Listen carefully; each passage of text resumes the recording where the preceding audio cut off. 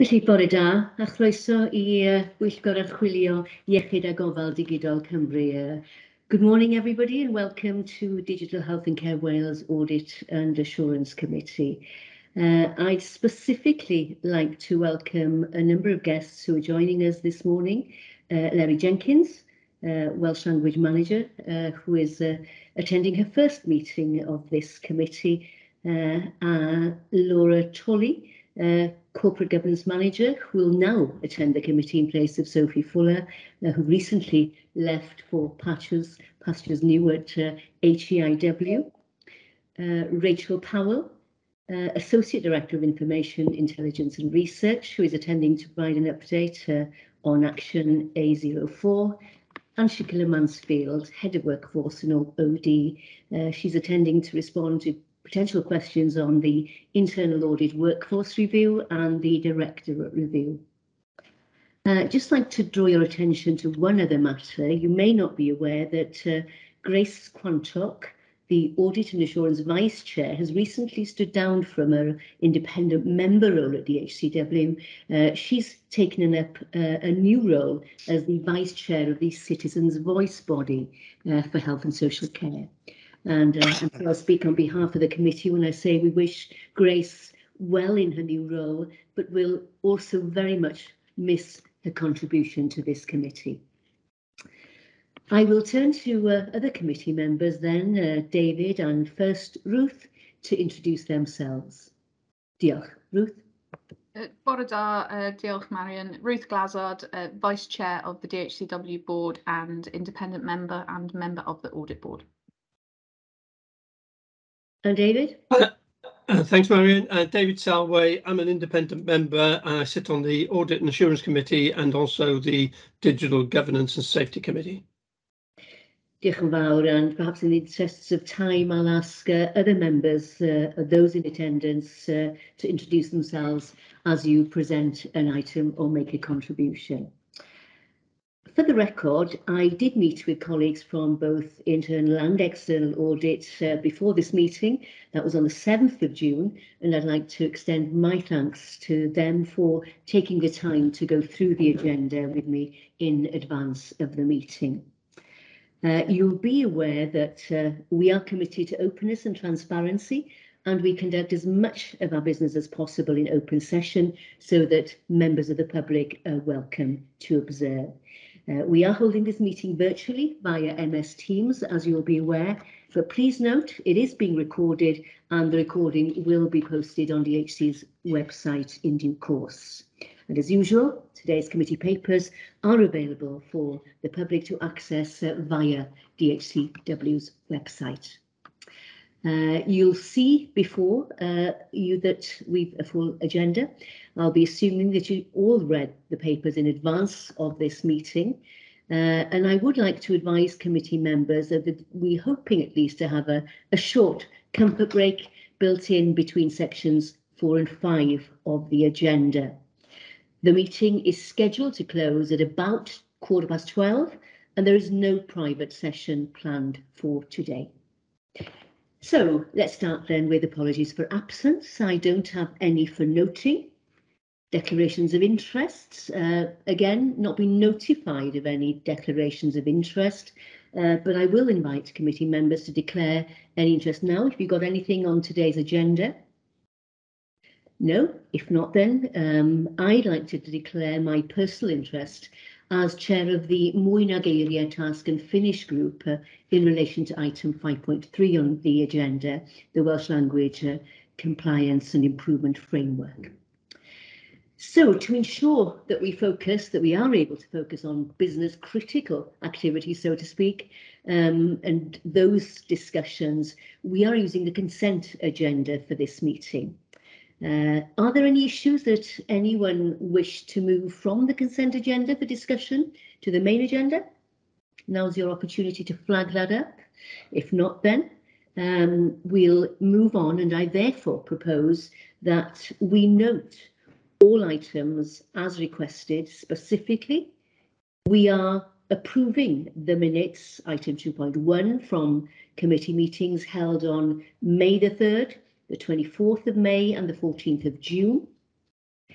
We are noting the contents of item 2.2 of the NHS Wales Shared Services Partnership Assurance Committee from the 19th of May, noting the contents of item 2.3, the All Wales Audit Chairs Committee Summary Report, that was held on May the 19th, and noting the contents of the Forward Work Plan, item 2.4, including, as you see, items scheduled to come to future board meetings and to this committee specifically. I'll now move us straight on then to the main agenda in section 3. So let's turn to agenda item 3.1 then, and the action log. As you'll see from that log, there were 5 actions captured from the committee meeting held on May the 3rd. All 5 have been completed with the action, as you'll see, documented in your action log. 2 are underway with updates included there. Action 03 is complete with the paper in the email sent with the papers for this meeting. Rachel Powell is in attendance to provide an update on action A04. So are there any queries in relation to any of the actions that you've marked there before you? No, I can't see any hands up. You'll see in relation to the action A04, the timeline for 4 KPIs, data products to be produced and brought back to the committee. So I'll now turn to Rachel then to just provide a brief update, if you would please, Rachel.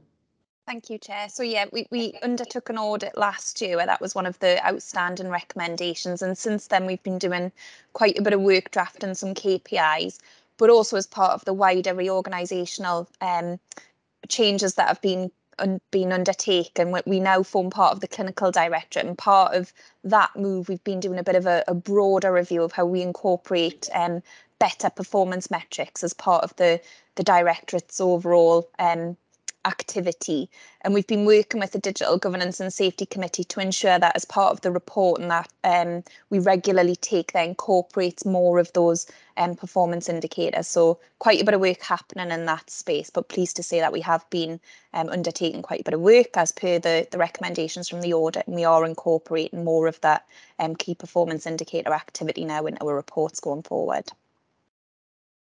Thank you, Rachel. That's very helpful. Thank you for that update. And unless there are any other questions, we therefore note the status of the action log and the updates provided there.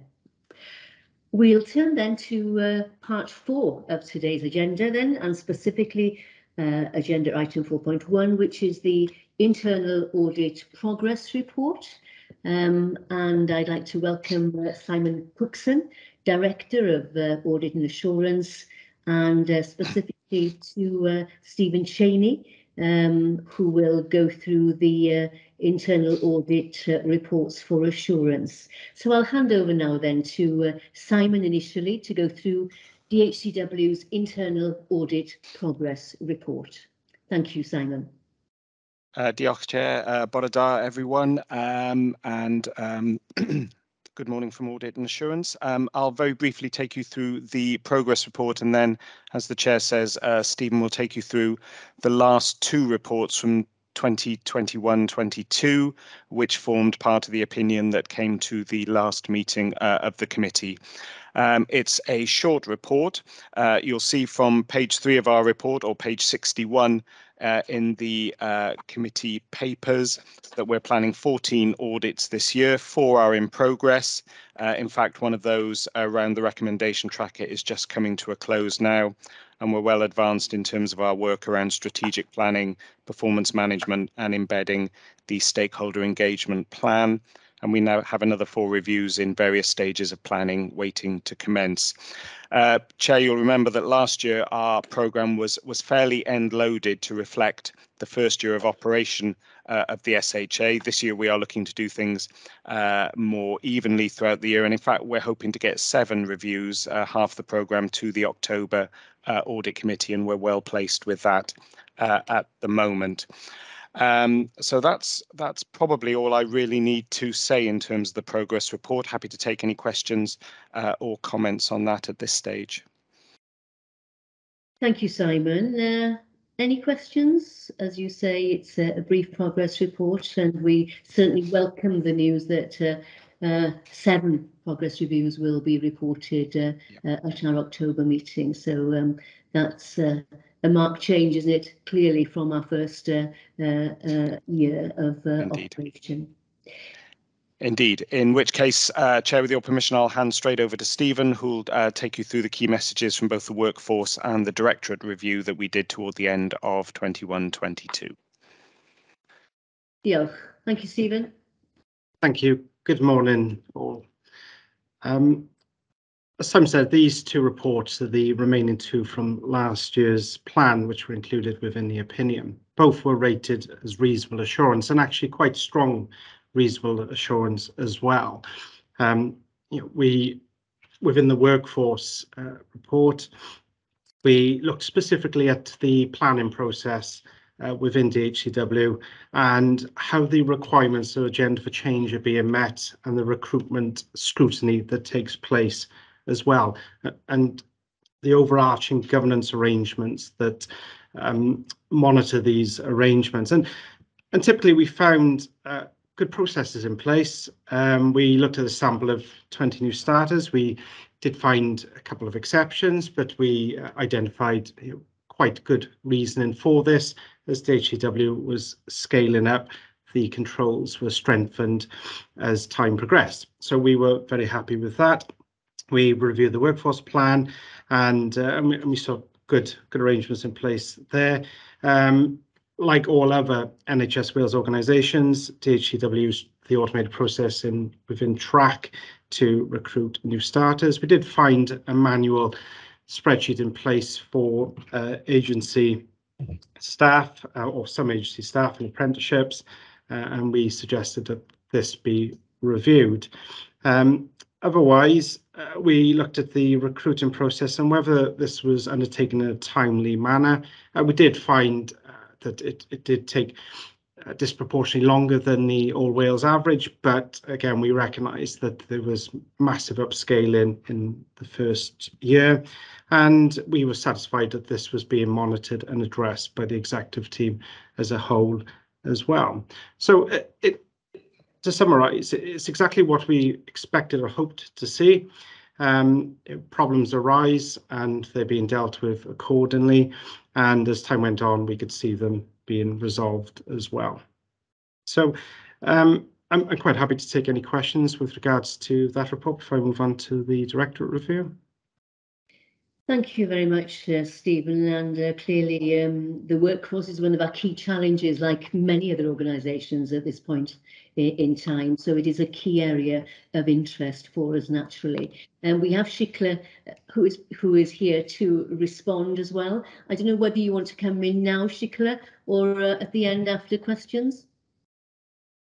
Thank you, Chair. I'm happy to come in at the end, but overall we were really pleased with the outcome of the both audits, and we've taken note of the findings, and we're putting in action plan to address those as well.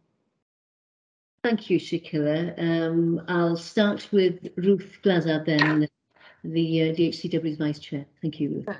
Diolch, Marion. It's a question about agenda for change, as I'm sure Shikla is used to us discussing this.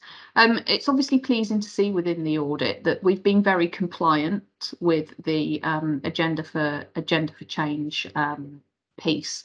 It feels to me, though, that agenda for change is not a good fit for us and our roles, and potentially it holds us back when we're recruiting and makes things difficult. So there are 2 questions really. One, within the audit, did we see any evidence that the agenda for change made it difficult to recruit for our roles? And then, you know, I know this is a broader question. Shik won't be able to answer now, is, you know, what can we do? Is there any evidence we can use to push for any change to agenda for change in terms of flexibility within recruiting our roles? It's a really good question, Ruth. Shikla, would you like to respond to that now? Sure. The agenda for change, it's something that we have to operate within. That's an agreement, unfortunately, within the NHS Wales. What we have done is we have started and nearly completing the benchmarking to see which of the particular roles and positions are aligned to what the market is saying, and also within the agenda for change. And we noted also as a team that some of our job descriptions aren't necessarily as up to date. So that's something else that we're looking at quite quickly to update the job descriptions. And sometimes the content of the job descriptions and what's been requested may not currently reflect what the individuals are doing. So it's about how do we review those job descriptions and then still within the agenda for change, look at where they would actually sit. I'm just trying to remember all your questions. Yeah, so the first bit was, and maybe Stephen could comment as well, is was there any evidence within the audit that suggested agenda for change is holding us back or causing us problems? Well, if I may, I would like to answer that as well. In answer to the question, we looked at the requirements of agenda for change, and they were, satisfactory. The sample that we selected, 10 in total. We found no exceptions with that, which is what we would have expected. We did sort of feedback on the job matching process as well, which helps with that agenda for change matching of the banding. However, whilst we didn't specifically find any examples of where someone may not have joined because of the salary, what I will say is that there are a large number of vacancies at the point that we completed the audit within certain directorates or service areas. So project manager is probably a good example. Whether that's due to salary or a lack of a supply of a skilled resource pool is another thing. We were unable to determine that, but certainly what we would expect to see in place with the adherence to agenda for change, we were happy with that. Thank you for that clarification, and I'll turn now then to Claire Osmondson-Little, and in fact the second part of your question in terms of what might DHCW do to push for some further consideration for potential change in this area. And I don't know whether Claire would like to come in on that, but I know you've got another point to make. Diolch. Yeah, thank you, Chair. Yes, and this is something that's on our agenda through the management boards and through the local directorate reviews. It's something certainly we are trying to improve women in tech and encourage more women to join tech at all levels really of the organisation. So getting that balance right and really addressing and making digital more attractive to other sectors of the workforce is something that's close to all of our hearts actually, and we try to do that through various groups both within DHCW but also working outside DHCW and with schools to try and encourage that uptake. So I've got two questions actually. One of those is obviously the scrutiny panel, which is something quite close to my own heart. It was good to see that the comments and actions around that, and we will address some of those. The second one was really about under section, I think it's 2.14, about how DHCW it seems to be a bit of an outlier in shortlisting when you look at the All Wales average in terms of when we get the recruitment, when we make the advert, it's actually shortlisting and then undertaking the interviews, etc., which lengthens that recruitment process. I know that is something that Shikla has raised in the weekly exec director team, but also through the management boards. But I think that is something we do need to address within DHCW. It's within our gift. So that is something that through the management boards going forward, we will focus on and really understand why it is that we cannot, once we've gone through the recruitment, shortlist and get those candidates in and interviewed as ASAP, really. I don't know whether Shik, you wanted to come back in on that particular comment, but that for me was a really helpful part of the audit to really focus our attention in areas where we can make that improvement and really start to reduce our vacancy position more quickly. Thank you, Claire. I'm sure we would second that. Shikla, do you want to come back on that specific point on the as being an outlier in terms of the shortlisting time span? No, it's just to support Claire really, that it is something within our gift to manage, and if we can do something with the recruiting managers to shortlist within a timely way, that would be really helpful in terms of engaging with the candidates. Thank you, Shikla. And in a very competitive recruitment market, I'm sure it could only help our position in terms of recruiting down the line. So it's really pleasing, though, to see that overall reasonable assurance, and it just underlines how helpful these audits are in terms of highlighting some of the challenges that we have and focusing our attention. So let's move on to the directorate review then. Stephen, again. Thank you. Thank you very much, Chair. The directorate review is typically a sort of a hybrid type approach that we do. We focus on one service area or a directorate within the organisation, and we cover off a wide range of risks. Some of them may be workforce compliance, some might be risk management, some may be more procedural operational compliance.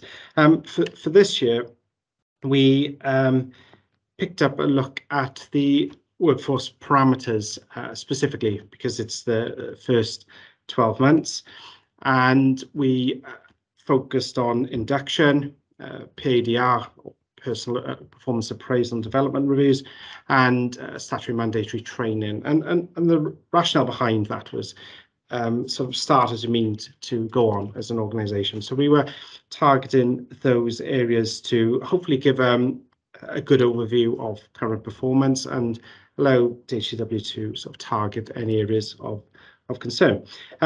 Once again, it was reasonable assurance overall. We did find some exceptions, specifically when we did look at the induction process. We selected a sample of 10. We looked at the local induction arrangements in place, and we looked at the corporate induction process as well.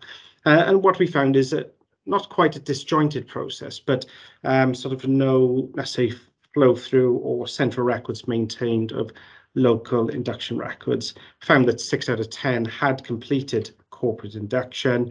Of the remaining 4, there was some movement of staff, but there was still a shortfall of everyone going through the induction process in a timely manner. So we sort of made observation recommendations around that. Likewise with the PADR process as well. Most new starters will have been with DHCW less than 12 months because of the timing of the setup of the organisation.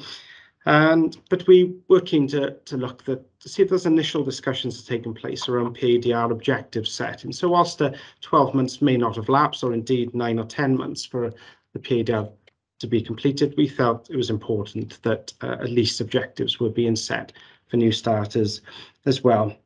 So we also had a look at that, and we found a number of exceptions there as well. Training, on the other hand, whilst it wasn't completely 100%, we did find that training was largely being completed across the board, statutory mandatory training. But we sort of raised recommendations predominantly around PADR process and induction. So to instill those corporate values into new starters and to help guide them into a new organisation, the induction process is key. And likewise, PADR process is a fundamental part of career development as well. So that was our focus for this year. And whilst we raised some recommendations, we still felt it was a good, reasonable overall as well. Thank you. Thank you, Stephen. So overall, reasonable assurance there again. Are there any questions from colleagues? No, I think you've answered all our questions or queries we might have, Stephen, but I'd just like to come back to Shikla in case there are any final responses from you as Head of Workforce and OD. No, I think that the report was, the audit report was really fair, and again, as Stephen said, we do take on the actions, the recommendations, and we've got action plans in place to address those. Thank you very much. I can see David's hand up. Yes, David, do come in. Yeah, thanks, Marion. Stephen, I just wanted a clarification. One of the key risks you were looking at was staff development opportunities not identified. From what you've described, it looks like we've looked at new starters essentially. Is there that, and this risk for me is a key risk that spans the whole of the organisation. So are you looking to pick up that at a future audit in terms of staff that have been with us for a little while? Are they clear on what career paths are available to them? Is that something you could comment on? Yes, sorry, David, I probably was quite unclear in what I said. Well, we did look at new status and we looked at existing staff as well, including incumbent staff that transferred across. Sorry, I do apologise for that. But nonetheless, workforce is sort of a key area that we're interested in going forward anyway. So we're likely to be picking it up in a number of guises over the next couple of years as well. Excellent. Okay, thank you. Thank you. To draw this discussion to a close then, the committee is pleased to receive the 2 reports for assurance. And we'll turn now then to agenda item 4.3, which is the Audit Wales Committee update. And I'll now invite Nathan Couch to present the Audit Wales Committee update. Which, as you'll see, includes a section on the structured assessment that's been received for assurance now. So, Nathan. Thank you, Chair. Good morning, everyone. So the paper I'm presenting today provides an update on our current and planned financial and performance audit work. It also provides information on our wider programme of national value for money examinations and the work of our good practice exchange. Just to draw your attention to some key points raised within the report, in terms of work completed, our financial audit, you'll see that we've completed our work around the transfer of financial balances from Velindre NHS Trust to DHCW. We've also completed the audit of the 2021-22 performance report, accountability report and financial statements. The Auditor General certified those on the 15th of June and they were laid before the Senate on the 17th of June. My financial audit colleagues have informed me that everything went well, so I'd just like to express our thanks to the DHCW finance team for their engagement and support throughout the process. In terms of performance audit, you'll see that our structured assessment work is underway. The work is being completed by myself and my colleague David Murphy, who some of you will already be familiar with from our baseline governance review work completed earlier this year. The structured assessment builds on the baseline review by assessing the corporate arrangements in place at DHCW in relation to governance and leadership, financial management, strategic planning and use of resources, and that encompasses managing the workforce, digital resources, estates and other physical assets. Our intention for that piece of work is to present the report for consideration at the board meeting in November and to this committee then in February 2023. In terms of planned work not yet started, committee members will notice that we will be delivering a locally focused piece of work during 22-23. However, we've not determined what the precise focus of that work will be yet. We'll also be completing an All Wales thematic on workforce planning arrangements, which will examine how local and national workforce plan activities are being taken forward to manage workforce risks and address workforce needs. In terms of our good practice events and NHS related national studies and products, the update you've got in the papers provides a link to our previous and future good practice events for your information. And our report on tackling the planned care backlog in Wales was published in May and is a summary of the key messages in Appendix 1 of our updated report. Within the key section of within the key actions section within the report, we mentioned that NHS Wales needs to secure opportunities to make best use of new digital technologies as part of a renewed focus on system efficiencies, which may be of some relevance to DHCW. Finally, just to update the committee members on the status of the WCCIS follow-up report. We're currently waiting for it to be formally considered by the Public Accounts and Public Administration Committee on the 6th of July. Once the report has been considered, we will circulate it with DHCW colleagues and formally present it at the next meeting of the Audit and Assurance Committee in October. Thank you, and happy to take any questions. Thank you, Nathan. That's a really helpful update and particularly noted the position with regard to the WCCIS report. I can see a couple of hands up, so I'll turn first to Ruth. Diolch, Marion, and thanks, Nathan, for that update. I just wondered if you could comment a bit more on the importance of digital to the planned care backlog. It seems all very obvious to me, I would say this, wouldn't I, that digital should be front and centre and should be one of the key enablers for dealing with the backlog. And I think it's helpful that you've commented on that in the report, but it surprised me that it's not actually front and centre as much as I feel like it should be. So I just wondered if you'd comment a bit more on your findings around that. It's a really good question, Ruth. I wish I could comment on the findings around it. Unfortunately, I wasn't involved in the review, so I'm probably not the best person to answer that question. But I certainly will feedback your comments and maybe come back to you outside the committee if that's okay. Around that. Is that all right? Helpful. I mean, I think we acknowledge how difficult it all is, right? And for it, it's surprising to me that actually we're not pursuing more digital options in order to help support this, because it's people, resource, money, all of that. Yeah, sure.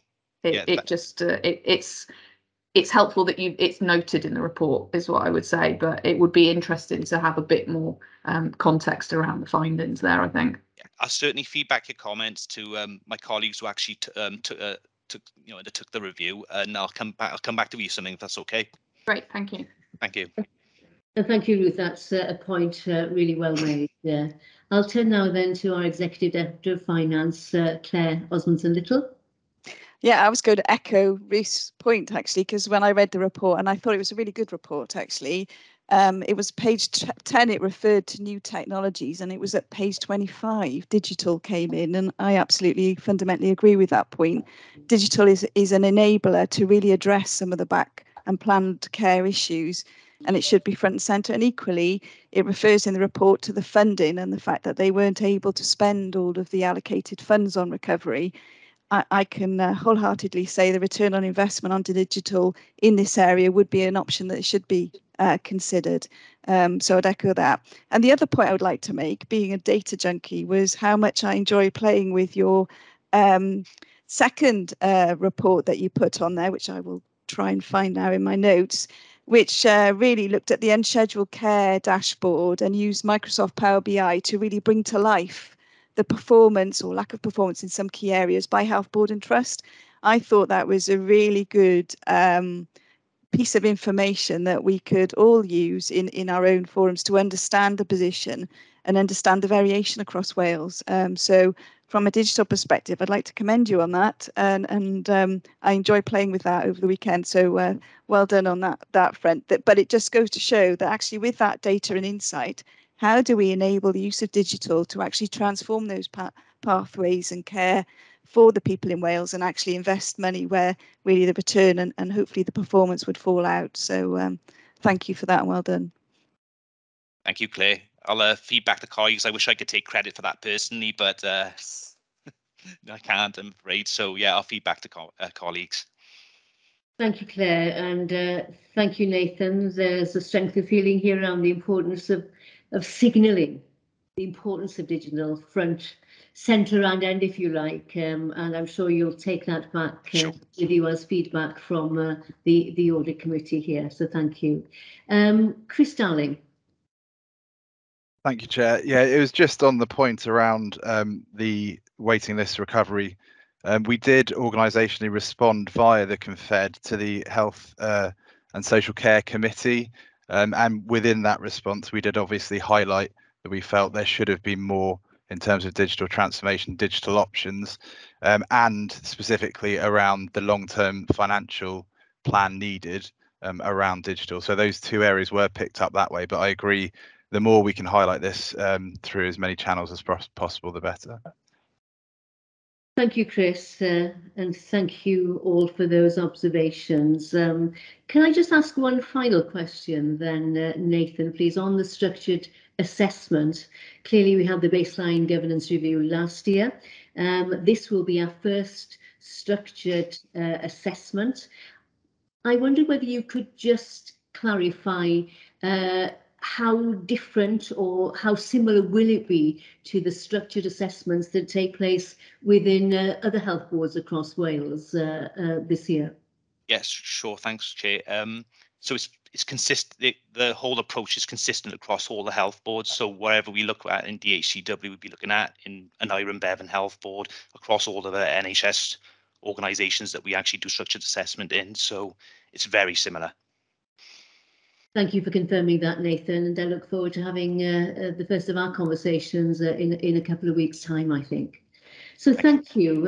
If there aren't any other questions or observations, then we note the Audit Wales Committee update for assurance and look forward to receiving the structured assessment review at our meeting in November. Diolch yn fawr.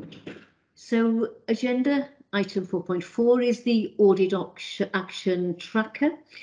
So I'll now invite Julie Ash, our Head of Corporate Services, to update the committee on the current status of the audit action log. And I'd be grateful if you could highlight any changes in the status of the action since our last meeting, Julie. Diolch. Diolch, Marianne. Bore da, everybody. I'm Julie Ash, Head of Corporate Services. So quite a brief positive report, I think, this month.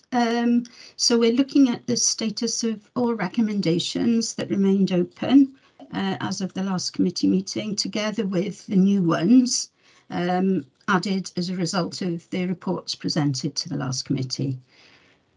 So just to mention the following advice from internal audit, we are still managing one action separately because it's dependent on our third party, but pleasingly there were two and one has now been closed, so that's a positive step forward.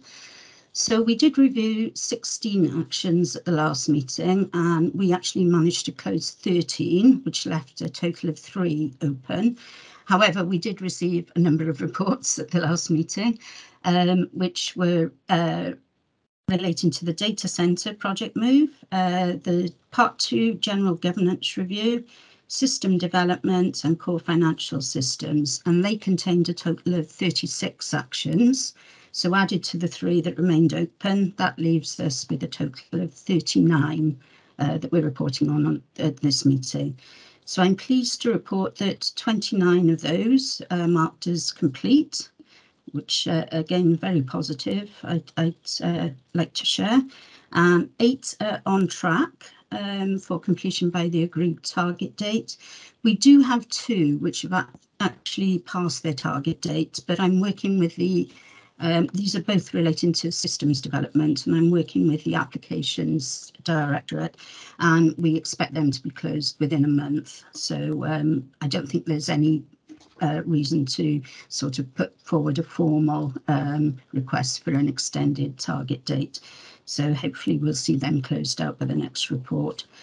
In the cover sheet, I have listed all of the actions that have been closed. I won't go through them all because there's quite a few. And clearly the action log is there for people to look at. Just a little bit of detail about the 2 that haven't been completed. So they're both relating to training, actually. So again, positive, just in summary, positive, 29 actions closed. I'm just noting the 2 that we'll continue to work on, and I think that was probably all I wanted to say on the actions, Chair. Thank you. Thank you, Julie. And this report comes to us for noting, and it's pleasing to see the positive progress on a large number of these actions. Any comments, questions for Julie? No, clearly there are a couple of red actions there, which it's pleasing to hear that action to address those are now underway. So thank you. Unless there are observations, then thank you, Julie, for your contribution. And we will turn to the local counter-fraud annual report. And it's my pleasure now to welcome Gareth Lavington, Head of Counter-Fraud for Cardiff and Vale, who is here to present the Counter-Fraud Annual Report for 21-22, the work that was carried out in the last financial year. So, Gareth, over to you. Good morning. Thank you, Chair. Good morning, everybody. I'll try and make it as brief as possible. This report has been completed, as you suggested, in relation to the work carried out by the counter-fraud team for DHCW in the last financial year. It's been written in a different style than you're probably used to in the past, and that is partly because it's my style of writing and partly because it's now in line with the new requirements that the Counter-Fraud Authority place upon us. So the key things to note from it, I'll come on to the actual work that was carried out in a moment and the figures in relation to that, but more importantly, I suppose, is the summary of compliance that I've put at the start of the report. The summary of compliance relates, as I suggested, to the new functional standards that the Counter-Fraud Authority place upon us. So they've replaced the previous 4 standards, which were strategic governance, hold to account, prevent and deter, etc. And there's now, I think it's 13 in total, 12 or 13 requirements that are placed upon us. So I've carried out an audit, essentially, of the work that was carried out last year, and this is my opinion of the compliance in relation to those standards. So you can see that they've been marked either green or amber. I'm pleased to say that I haven't found any of those requirements completely failing on red. There are some issues that need addressing in the year coming up. If I focus on the amber areas, so the amber areas I would suggest have been in areas of risk assessment. So there is work that we need to do in this forthcoming year in relation to risk assessments for the organisation, obviously within the boundaries of our sort of days allocated. What I found was last year that there was a risk assessment carried out into pre-employment checks on behalf of agency workers, but this wasn't carried out in line with the new methodology laid out by Cabinet Office. So that will be changed this coming year. Any risk work will now be carried out in line with that methodology. And also, I'm aiming and hoping for a sort of closer working relationship with the organisation so that we can identify more inherent risks or bespoke risks to the organisation that we can maybe do some work on in conjunction with the organisation. Other areas of amber that I've put down was reporting routes. I found that there probably wasn't enough engagement with the organisation, and members of staff within the organisation probably not really that aware of us. I think some of that has been as a result of this sort of pandemic and not being able to get out and about like we were. This has been addressed, and I'll come on to how we've addressed that when I come on to the progress report in a moment. And then finally, the detection activity I've placed as an amber. That it's quite difficult for us to sort of hit a green, I would suggest, in relation to detection activity with DHCW. That generally is activity that's carried out historically, at least, within a health board setting in areas such as post-payment verification and things like that. There are inbuilt systems within the organisation where checks are made across the board. So that, again, something that I can look to address with the organisation internally, where they think that we can possibly address that. Access and completion of training, that's been an issue across all organisations that I report for, again due to disruption through the pandemic. So there's corporate induction has fallen by the wayside in most organisations. We're trying to get back on track with that, and a key point really is the fact that staff members are not undertaking sort of fraud training that's available on ESR. And again, that's across all organisations I report for. So DHCW is certainly not an outlier in relation to that. But that is generally the case in organisations where fraud training is not mandatory, essentially, and it's not mandatory within DHCW. And that's why that's happening. Again, I can come on to the things that we're trying to put in place in order to address that when I present the progress report in a moment. So moving on from the summary of compliance, allocation of resources, only 29 days of counter fraud that were provided last year to the organisation based upon the planned 40 days allocation.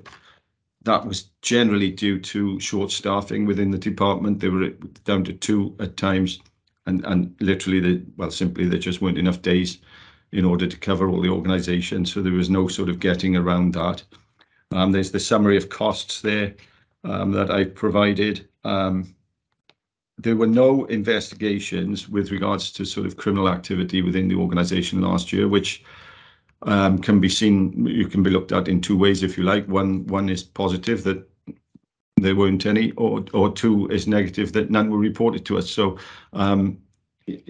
it's again, I wouldn't say DHCW is an outlier in regards to that. The general investigative work that we carry out tends to be, again, from more of a mainstream sort of health board setting, if you like. So there's smaller organisations that we provide for. It doesn't tend to have a huge amount of investigative work involved. However, obviously, if there is investigative work to be carried out, we will do it. So as a result of that, there have been no disciplinary sanctions, criminal sanctions, civil sanctions, or recoveries. Fraud awareness sessions were carried out in the year. Only 2 were carried out, and they were carried out in relation and delivered to 32 staff members across the organisation. And that's about it, really, for the annual report. And if anybody would like to ask any questions, then I'm more than happy to try and answer them for you. Thank you very much, Gareth, and we're very grateful for that update on the annual report, and I commend you also on the clarity of the report and the presentation. That's really helpful. I can see that David Samway has a question for you. David? Thanks, Marion. Thanks, Gareth, for the update. Could you just say a little bit more about the changes that have taken place around the onboarding of agency staff and the additional checks we're now making, and whether you have a view of, given we probably have a number of agency staff still with us that came on before those checks were being made, whether there's a need to retrospectively apply them? Yeah, well, essentially, David, I'm not that au fait with the ins and outs of the report. It was prior to my time. However, I have looked at it, and the results that I found within that report in relation to DHCW in particular were that there were no particular issues within DHCW. I have since that time reported the whole effort on the Clue database system that we use, and there's a review date that I've put on that for December this year, so that we will, moving forward, make those sort of spontaneous checks to provide assurance that the agencies that we are using are carrying out the checks that we require, but also that DHCW have in place their own system of checks, which I think was the result of that report, was that DHCW had their own checks in place for agency staff coming in, which is generally not something that you see in a health board operation where there's so many agency staff coming in. For example, nursing staff, healthcare staff, we have to rely on the agency to carry out those checks for us, and that's where the dip sampling comes in and is more appropriate, if you like. But it is in place for DHCW for that to take place later in the year, in order that we can provide assurance that that the systems DHCW have in place is robust moving forward. I hope that answers your question. It does. Thank you, Gareth. Yeah. I'm reassured by that. Thank you. Thank you, David, and thank you, Gareth. I just wonder whether Claire wanted to come in at all at this point, looking back over the year, our first year, clearly, of operation in the context of counter fraud. Yeah, I would say that, as actually Gareth reported, it's been a year where we've worked hand in hand, given the issues they've had in terms of your resources. We've worked alongside each other, done our own internal risk assessments in key areas. So we've tried to be proactive, and also with the support, and I think she's on the call here, of oh gosh, name has now left me. Sorry, I'll find it now. We have our own internal champion, fraud champion, counter fraud champion, Rachel. sorry, Rachel, mind blank. Rachel Powell is also our champion. So we've worked in this area. I think both Gareth and I recognise that there's some opportunities that we can really focus on. And I think key areas in terms of being able to report, but in terms of also raising awareness.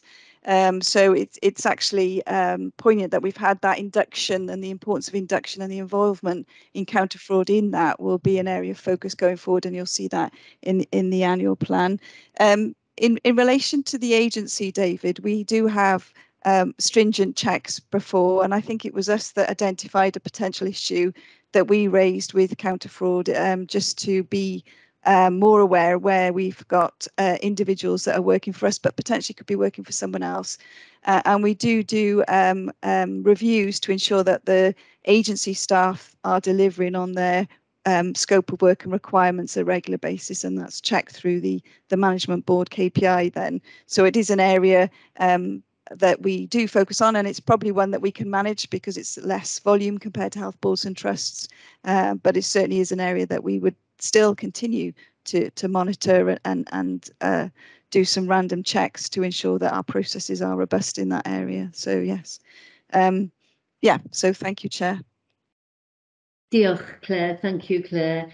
And unless there are any other observations, then the committee is being asked to receive this annual report, our first counter fraud annual report, for approval, which we do. And thank you, Gareth.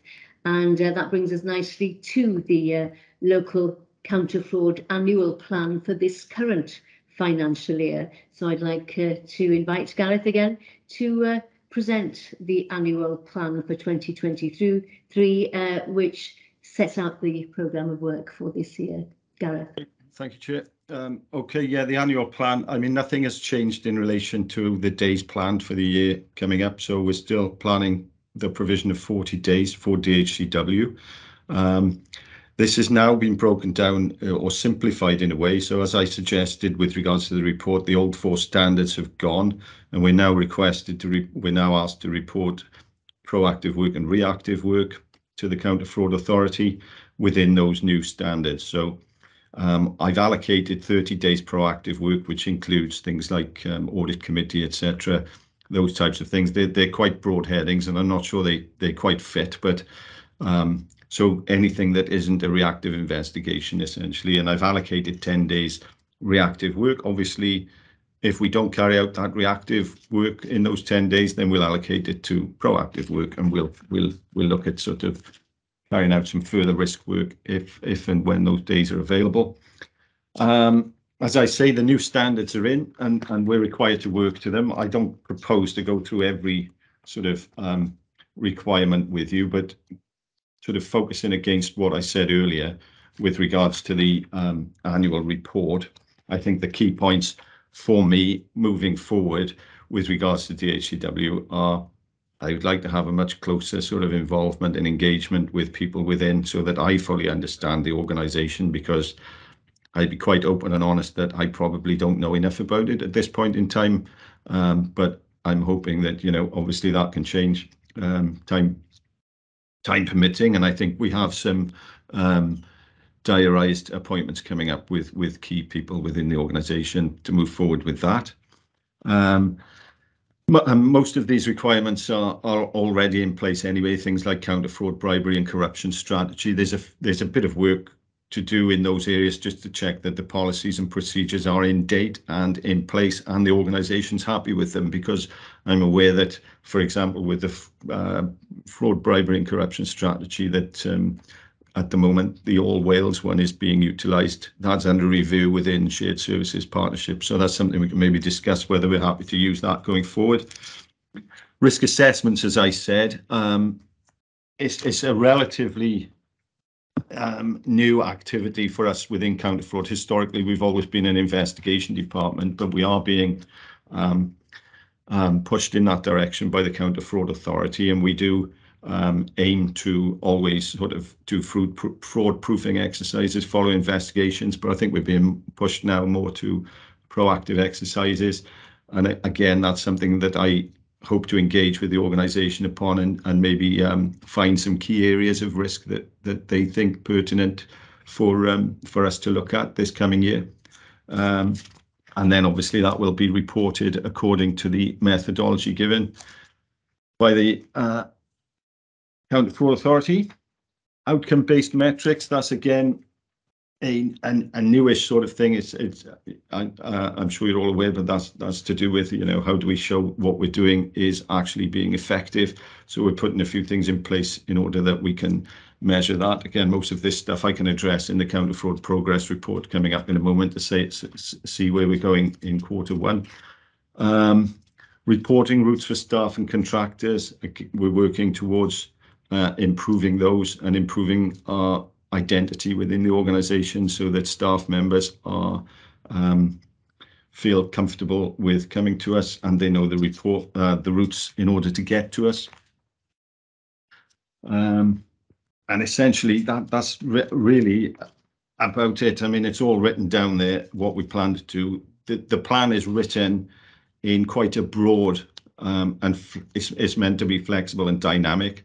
I don't want to narrow us down too much because we don't know what's going to come up over the quarter. So I like to keep it broad. I like to keep it flexible in order that we can react to things that come along, notwithstanding that we will be carrying out sort of various bits of proactive work. So I'm sure there'll be some questions, and I can see Claire has one. So I should be quiet and take those.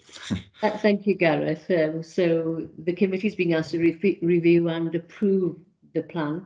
I'll now invite Claire to contribute. Claire? Yeah, I just want to bring to the committee's awareness and thank Gareth, because in a short space of time, not only has he done the annual report, he's also done an annual plan and he's got a progress report, which is a phenomenal piece of work and quite a detailed piece of work in a short space of time. And I think the two go hand in hand. It just goes to show in the one report he showed, you know, less allocation of time, lots of opportunities to improve in terms of access to training and involvement in our induction and the risk assessments, and also, you know, sharpening us up in a few key areas. So I fully endorse the plan. We've worked together on it, and I think we can really make some progress in some of those key areas. And we as DHCW need to support that. As Gareth pointed out, he can provide a guiding hand, but actually we need to do the legwork. So together with Rachel and the team, we'll set up regular reviews to really try and implement this plan and show progress through the committee. So thanks, Gareth, and obviously we'll support this plan going forward. Thank you, Claire. That's really helpful to hear that, and look forward to seeing that collaboration develop over the months and the year to come. I can't see any hands up, so I'm assuming then from the nods around the virtual table that we are happy to approve the contents of this plan in terms of the proposed counter-fraud work for 2022-23. And again, can I echo Claire's comments? This is your first formal presentation at today's meeting, and we're very grateful to you for the work that you've completed to date on both the annual report and the plan for the year ahead. So diolch yn fawr, Gareth. And finally, you're not getting off yet.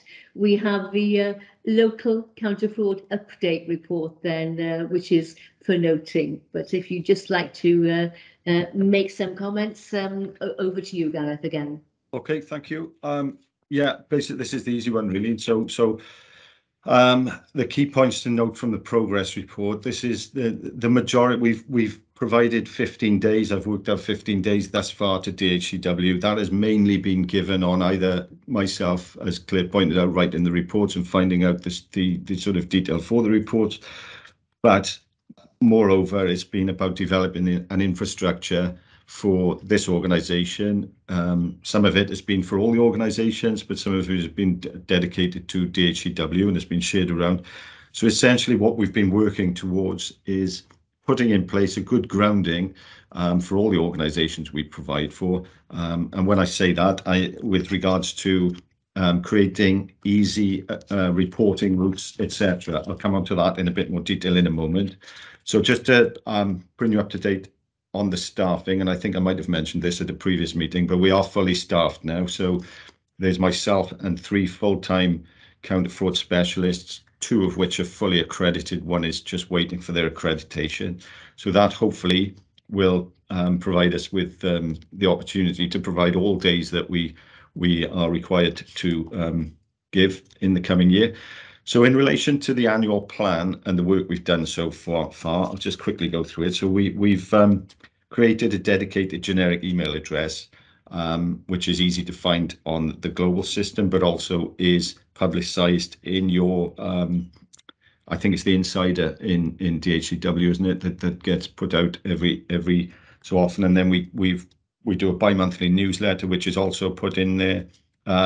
And we're developing an intranet site, which is just about ready to go on SharePoint, which will be accessible, we're hoping, from all organisations we provide for. We're not we don't really have the capability to create our own counter-fraud intranet pages for each organisation. It would be a bit too much of a duplication of work, if you like. So that's something we're just about ready to go on.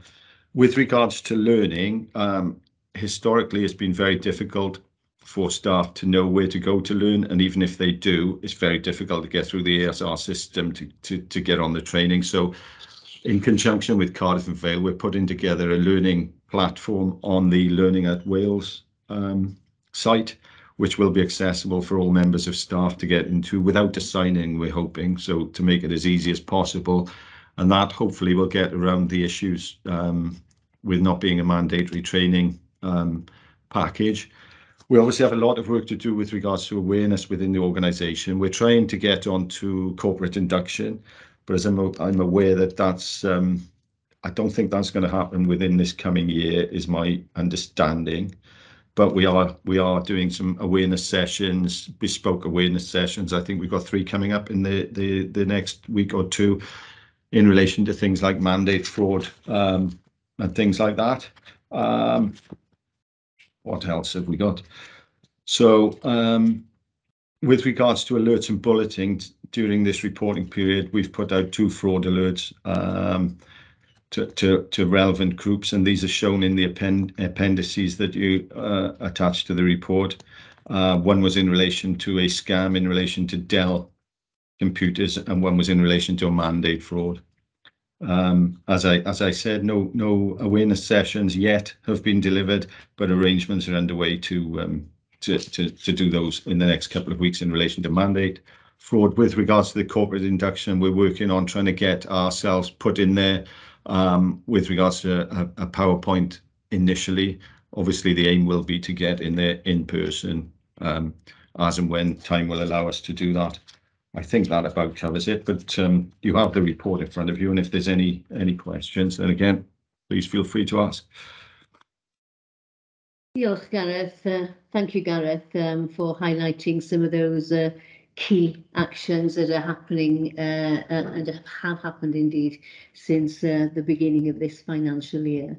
So that was really helpful. So the committee is being asked to note the counter-fraud work for the first quarter of this financial year, leading up to June the 20th. I can't see any hands up, so I think you've very effectively answered any questions or observations that we have.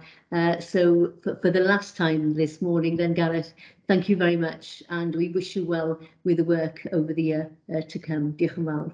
Thanks, Chair. Thank you, everyone. Thank you. Well, we are slightly ahead of schedule, but I suggest we do take a comfort break now then, but perhaps it is just before 5 past. Suggest we come back at 20 past 10 then, so a 15-minute break just to stretch your legs, and we'll come back for part 5 of the agenda at 20 past 10. Diolch yn fawr. See you soon.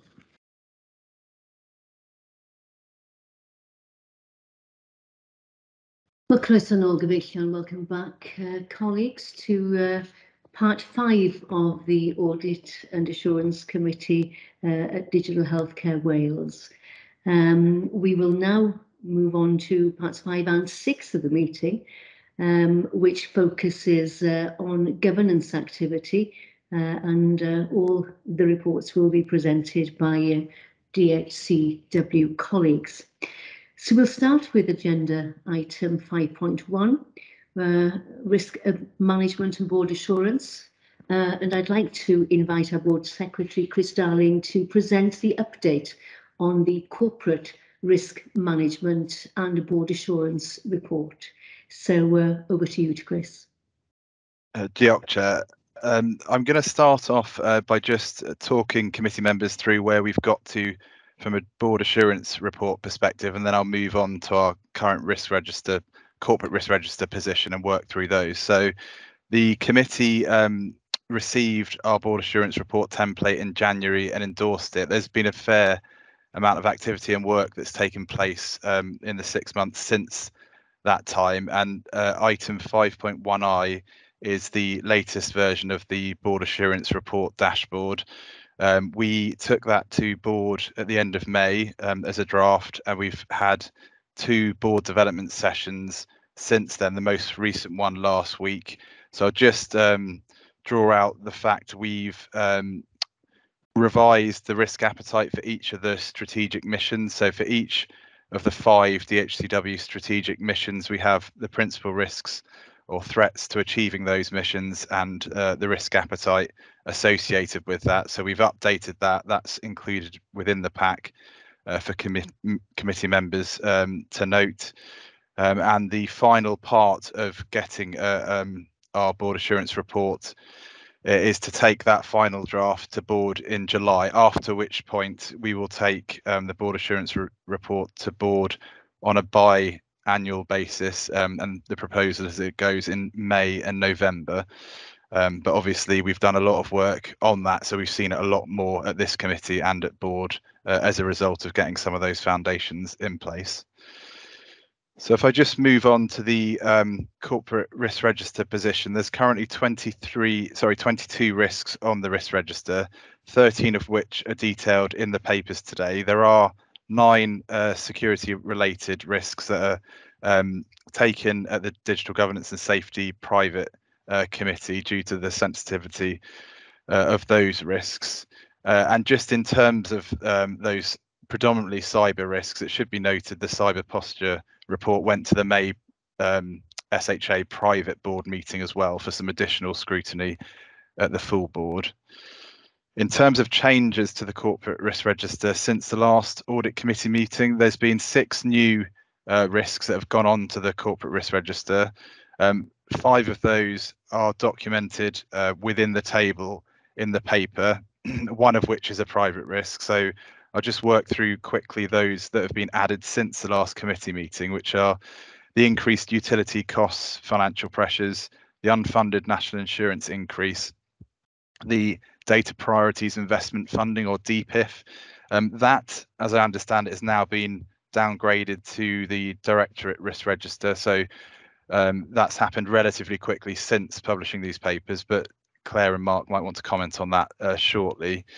The data centre migration revenue funding and the digital inflation corporate risk. So the committee will note all those 5 risks that have been added on all relate to financial pressures of some description and have been escalated over the last 2 months with Claire's approval. Just to note the risks that we've removed since the last committee meeting, there has been 5. Those 3 of which have been private risks. 1 infrastructure investment has been removed and to some extent probably superseded by some of those other financial risks. And the Welsh language 2-way texting bilingually has been removed since the last committee meeting as well. Section 3.6 of the report lists out those risks that are assigned to this committee. So the staff vacancies 0259 being the first one. Shikala did a deep dive into that risk at our January committee meeting, and there is a recruitment task force lessons learned report that's going to board at the end of July, which should hopefully give us some insight and feedback in terms of how we're mitigating that risk. The other one, just to pick out Welsh language compliance, we've got an item in 2 items time to go through the Welsh language compliance report. And I'll just pause there, Chair, for Claire to just comment on the other risks that have been added, because those other ones are now sitting under Claire as exec owner for those. Yeah, so thank you, Chris. What we're reflecting in the risk register is really the underlying inflation that we are seeing, some of which will be covered centrally by Welsh Government. So both the NI and the fuel increase, the energy increase, we submit on a monthly basis into Welsh Government as part of our monitoring returns, and they'll cover that risk centrally.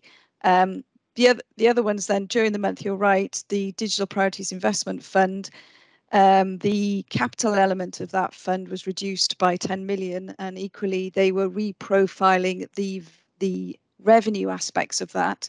So during the month, DHEW led, together with the directors of Digital Peer Group, the reallocation of the revenue funding across the year, which has enabled us to remove that risk now and align to our current planning deliverables within that. And the other one that is becoming clearer now with the work that's going on with Gareth and the ICT and ADS teams is the data center migration. So our current contract is up for renewal, and as a result we are then evaluating what the potential cost implications of that move may or may not be. And although they will fall into the next financial year predominantly rather than this one, we are flagging that risk up now. In the previous data centre move, that was covered by the Digital Priorities Investment Fund, and as you can see, that has been challenging this year. So to avoid any, to ensure that that priority is recognised by Welsh Government, we are flagging it up now and socialising that risk more broadly, which will enable us to be prioritised as part of that allocation for next year. And I think generally what we're seeing, like other sectors within the economy, is what we're creating a narrative around the digital inflation. So as you're aware, we finalised the Microsoft license contract recently. What we are seeing is an increase. Some of that is in relation to hardware, to do with supply chain issues and lack of supply in some key areas. But equally, I would say within the licensing area, we're seeing some significant increases in those areas. So we're flagging that up and making people aware that actually, you know, digital inflation is of the level that you're seeing in other sectors, so that people don't, in a broader context, don't lose sight of the fact that we are suffering increases in prices. So those were the key areas, and obviously with the work that we've undertaken last year with the data centre move and some of the infrastructure investments that we've made, we are now, as part of that plan going forward, we've taken a review of our infrastructure investment requirements, and as a result, we've downgraded that risk, which I think reflects some of the hard work Carwyn and the team have done over the last number of years to stabilise that platform. That's not to say that there isn't investment needed, but I think that is shifting more to the system rather than the systems infrastructure, rather than the infrastructure going forward. So yes, unfortunately there were quite a number this month, but I think it really gives and reflects the current context that we operate in. Thanks, Chris. Thank you, Claire. I'll just pick up a few more points, Chair, and then I'll open for questions. So item 5 point III is included the board assurance and risk milestone plan. That is now complete in terms of the work that we set out to do when we established as an SHA. What I will bring to the committee at the next meeting in October is a work plan for risk and board assurance going forward for the next year.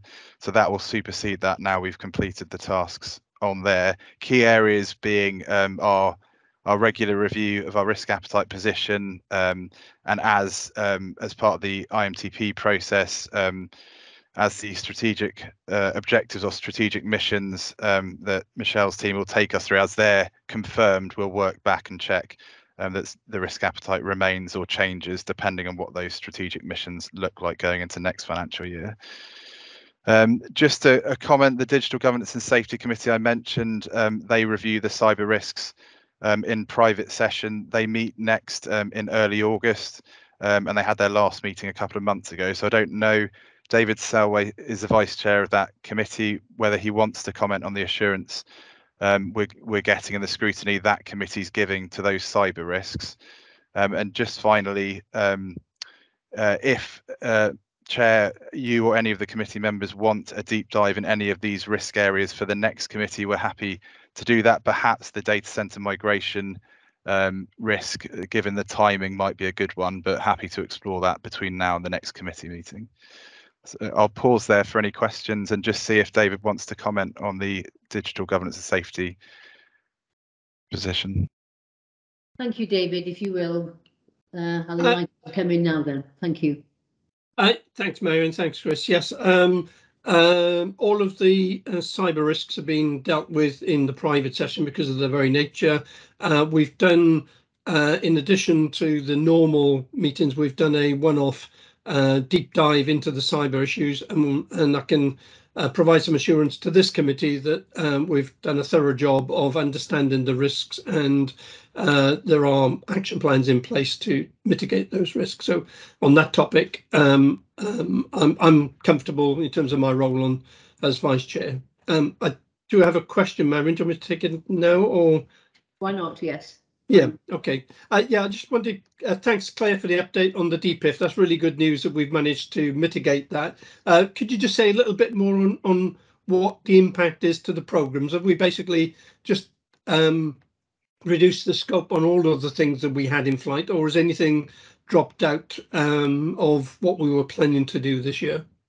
So when we initially did the risk assessment, there were one or two of our schemes that were at risk. So in particular, cancer was one of the ones that was and RWPAS. But what we've now done is reprofiled other schemes where there is significant more financial allocation and more ability to absorb changes over the programme's life to enable those 2 or 3 particular schemes to be fully funded. So I think we looked at this as a collective digital portfolio rather than individual schemes with the directors of Digital Peer Group, and decided that and proposed to Welsh Government an alternative funding allocation, which was accepted by the SROs of those particular schemes and has now enabled us to get the funding guaranteed for those particular schemes that we were particularly concerned about. So I think it's really a reflection of working in collaboration with the broader programmes that DHEW don't necessarily lead, and trying to enable us to maximise the benefits given the priorities we've got. So I think we've had all the funding letters back. I'll just check with Mark if that's the case, but I think that was agreed and went to the Minister for approval, and therefore it has enabled us as DHEW to mitigate the risks that we thought we would have. Mark, did you want to come in on the funding confirmation? Yeah, Claire, just say we've had about 90% of the funding letters thus far. There were 1 or 2 which had to go back to the Minister in terms of just going through the formalities and the administration before it gets actually formally sent to us. But you're correct. I think the endeavours of the service and the digital directors as a whole has meant we're able to manage the challenges that face the DPIF central funding programme.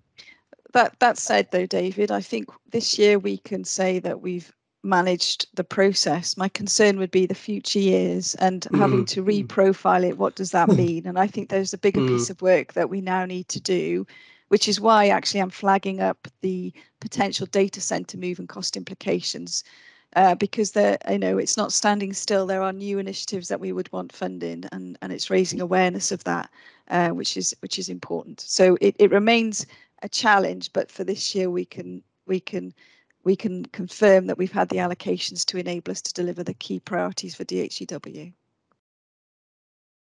Thank you, Claire, and thank you for that confirmation, Mark, and to David for your questions, and specifically for the assurance that you've been able to provide to this committee on the cyber risks that are considered by the Digital Governance Committee. That's welcome and noted. Are there any further questions or observations? We've had a challenge from Chris in terms of the potential deep dive, and I think it is timely that we do begin to look in more detail at some of these risks. The data centre migration is certainly one area worthy of consideration. Perhaps I would invite colleagues to have a ponder and think whether there is any other area that you would particularly welcome a deep dive on at our next meeting, which is being held in October. As an action, perhaps you could feed back on that over the next few days, which would be very welcome. Chris, any closing remarks? No, nothing from me, Marion, other than to say, yep, happy to work with colleagues to identify where we would have most value having a deep dive in October based on where we're at that point. Thank you. So we've had the opportunity to review the corporate risks, those assigned to this committee. So we note the status of the corporate risk management and board assurance framework, and really welcome the hard work that's gone into the development of the framework. And I think we're getting to a very pleasing and positive state, actually, given the hard work that's gone on over the last few months. Thank you. Then let's move to agenda item 5.2, which is the Welsh Health Circular Annual Report. So it's my pleasure now to invite Laura Tolley, the Corporate Governance Manager, to present this annual report. This is being received to provide assurance on the process that we have for recording and monitoring our compliance with Welsh health circulars. Laura, croeso. Diolch, Marion. So this is the first time we've presented a Welsh Health Circular compliance report to the committee, and going forward it's going to plan to be presented on a biannual basis, just to provide the committee with assurance on DHCW's compliance with Welsh health circulars. So for a bit of background, Welsh health circulars are issued to all NHS trusts, health boards and special health authorities by Welsh Government, which must be implemented and actioned where relevant. A fair proportion of these aren't relevant for DHCW, but we all of them that are received are reviewed just to confirm that. So the corporate governance team maintain a tracker for monitoring and recording Welsh health circulars received, and they're also sent to the weekly executive directors meeting for review and to agree the relevant executive lead for action. Any action then is monitored by the corporate governance team and the tracker is updated accordingly. And in addition, a monthly progress update report is shared with the weekly executive directors for assurance as well. In Appendix A of the report, that details all the Welsh Health Circulars received by DHCW in the period 2021-22. All have been reported to weekly executive directors and DHCW's management board. They are all complete, signed off by executive leads, and there are no outstanding circulars on the register for 2021-22. And so we're just asking the committee today to note the update provided and just to be assured on the process for the recording and monitoring of the organisation's compliance with these circulars. And happy to take any questions. Diolch, Laura, thank you for that. And it's a welcome development, I think, to be bringing this particular report on compliance against the Welsh Health Circulars to this committee. Any questions, colleagues? Any observations? I think the report speaks for itself, and it's clear from the nods around the virtual table that you provided us with the information that we required and the assurance that we required, Laura. So thank you for that, and we look forward to seeing you present the next report in probably 6 months' time then, Laura. Diolch yn fawr. So we note the Welsh Health Circular Annual Report, and let's move on to agenda item 5.3 then, and this is the Welsh Language Compliance and Improvement Framework. Mae'n bleser gen i rwan groesawu rheolwr yr iaith Gymraeg, Eleri Jenkins. It's my pleasure now to welcome Eleri Jenkins, our Welsh language manager, who joined us earlier this year. And Eleri is going to present the Welsh Language Compliance and Improvement Framework Report, which will provide an update on DHCW's current compliance with the Welsh language standards. And can I just say on a personal note how delighted we are with Eleri's appointment, and it'll be well good for us all, I think, to hear about the progress that's being made in this area. Felly Eleri, croeso mawr. Diolch yn fawr, Marianne. Bore da chi gyd. Yes, yeah, just it's coming up to 6 months this week actually since I started, and I've thoroughly enjoyed my time at DHCW, and what attracted me to this organisation was how organised they are with the Welsh language standards, even though they haven't got a compliance notice. The fact that there's a Welsh language group established even before I started is amazing, and the fact that the Welsh language scheme had already been written before I started. So, you know, you've made a huge amount of progress, which is really a good starting point for me in this role. So I'll just go through my paper and get it up on the screen for me now. So basically, the first part is the background, which you all know, but going to 2.4 on the paper, it just outlines what I'm going to cover with you this morning. So the Welsh Language Compliance Action Plan, we've slightly improved that from the last audit committee. Progress with the Welsh Language Scheme, which is quite exciting. I can't wait to tell you about that. The current Welsh Language Skills Dashboard, so we've got a little bit on that, and the activity that I've been undertaking over the last few months. So going to point 3 there, the Compliance Action Plan.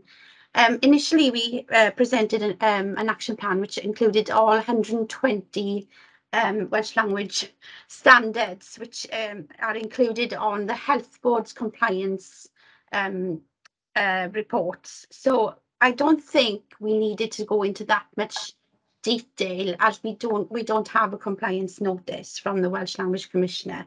So what we've done is we've grouped them together to make it easier to manage, easier to monitor compliance. Now, I've in this little chart in 3.1, I must say that I have estimated, these are just being plucked out of the air, they're not, you know, figures that I've been able to quantify. This where I believe DHCW are at the moment. So the standards, as you know, are split into 4 areas. So you've got service delivery, policy making, operational, and record keeping standards. And, you know, we're about halfway there with service delivery standards and operational standards. Policy making standards, I know it's at 25% there, but it only means that, you know, if we have a robust equality impact assessment process, then that would shoot up to 100%. So that it won't take too much to get that into the green. Record keeping standards, you know, we're flying with those. Once we've got a Welsh language scheme published and approved, then, you know, that will be up at the 100% as well.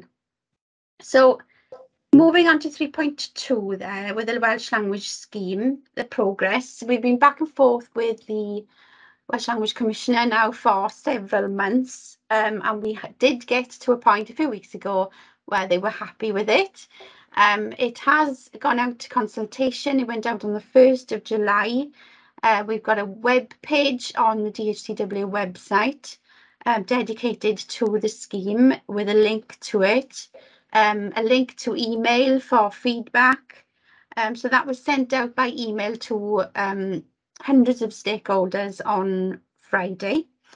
And we held back on the social media until this morning, mainly because learning from HEIW, when they launched their scheme, they had quite a lot of negative feedback on social media. So we didn't want to put that out on the weekend because it wouldn't be monitored actually have a look at if we did have negative feedback. Maybe we won't. Hopefully we won't. So we decided to start the social media today when staff are in work and able to monitor the accounts. So hopefully we will get some feedback over the next 12 weeks. We'll put reminders out to stakeholders every month. And then we compile a report which is then presented to our management and to the Welsh Commissioner again before we hopefully will be able to launch around November, December time. So the skills dashboard 3.3 on the report. The no skills is still quite high, but it has reduced by 1% over the last 2 months. I'm hoping that this is because of the work that I've been doing, but we'll see. So 71% is still quite high for no skills, and we are encouraging staff as much as possible through news items on SharePoint. We're putting things in the Insider. I'm going out to deliver sessions in away days, so hopefully staff will start to update their skills. The 94.3% Welsh language awareness compliance, I'm not concerned about that at all at the moment, because that figure is really quite high when you compare it to other NHS organisations. And I would want to actually discourage staff from completing the Welsh language awareness at the moment, because we, Welsh Government, are launching a new course and it's imminent. We have signed up to be part of the pilot, which we should be starting any day now. And there's a brand new course that will be on ESR and mandatory for all NHS Wales staff. The old one is quite old-fashioned. It doesn't include anything about the Welsh language standards. So any staff who haven't done the Welsh language awareness course so far, I would discourage them from doing it until the new one arrives. So yes, we're doing okay with the, the numbers are going in the right direction, but there's still a lot of work to do with ESR. So developing the Welsh language skills of staff, 3.4 there. So I deliver an induction session, which tends to generate some excitement about learning Welsh, and I get names of staff who are keen to learn. We've been doing the team building sessions in away days, and there's also a new confidence building group for staff at level 3 and above. And these are meeting every other Wednesday. And what I found is that the majority of the staff that attend those sessions attended Welsh comprehensive schools or secondary schools and haven't used their skills since then. And they understand everything that I say in this group, but are unable then to speak Welsh back to me. But I'm encouraging them to do as much as possible, even if it means putting an English word in a sentence, and just trying to build their confidence to speak Welsh again, because all those skills are in there somewhere.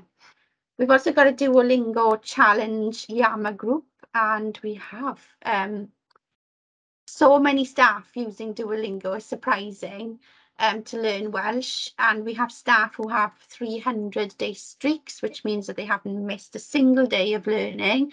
We have one member of staff with 700-day streak, so it's going really well, and it's quite competitive as well. I can see the comments on there on a daily basis. And then we've been doing some collaborative work with NHS Wales partners. So I've set up a group with my colleagues from the health boards, and we're doing a sort of collaborative work with courses for staff, looking at resources, etc. So there's quite good work going on there. So looking at our risks in particular, my main concern, and this isn't unique to DHCW, all of the health boards are having the same issue, and that's advertising jobs bilingually and having Welsh versions of job descriptions. And apart from, I think, Betsy, who've been translating them for years and years, because they've got quite a large translation team there, no other health board has managed to comply with this standard. With us being, you know, quite small, I can't see any issue with us complying with this. Shared services have just started work on this, and they are hoping to be fully compliant in the next few months, and I think we need to follow that. And you know, that example, we did have non-Richards from shared services into the Welsh language group meeting to share their experience, and I think it's something that we really need to push forward with, because the job advert in particular is what the public see. And if we want to be a bilingual organisation, then that is, you know, that it's crucial that that is bilingual.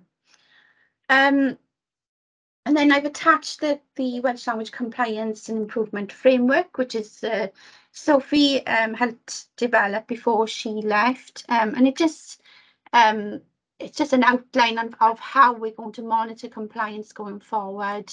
There are 3 pillars: training and resources, events and support, and compliance and reporting. It's quite self-explanatory. Going forward then to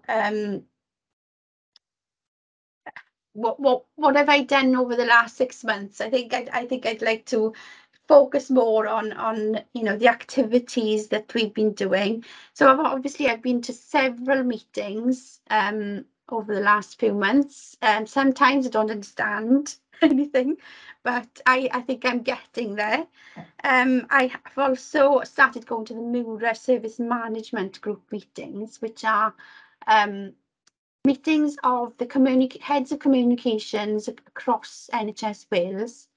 And it's important that I'm involved in meetings like this, because I've been able to influence them in relation to standards that are important to them, in particular standard 65, which is collecting primary care information, so primary care services that are available in Welsh. And this has been an issue that the Commissioner's raised, Welsh Government have raised, and I think we are making some progress by me attending that group.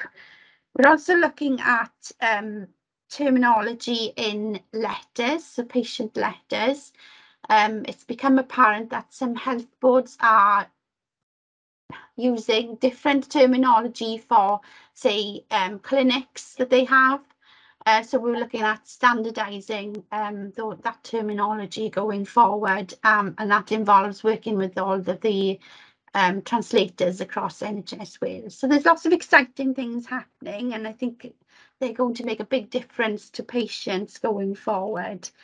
My main focus now over the summer in particular will be developing a prospectus of training for staff, so that they're aware of the opportunities for them, right through from entry to developing their skills that they already have. So that's the focus over the summer, and then in September, hopefully loads of staff will be learning Welsh. So are there any questions on the report? Diolch Eleri for that comprehensive update. There's an awful lot of work going on clearly, and you've helpfully highlighted where your priorities are going to be, where the focus will be over the coming months. Can I just ask, before I open it out to colleagues, where do you think the key challenges are for us as an organisation going forward? You've highlighted a number of issues, but what do you think in terms of taking this agenda forward? Where are the main challenges?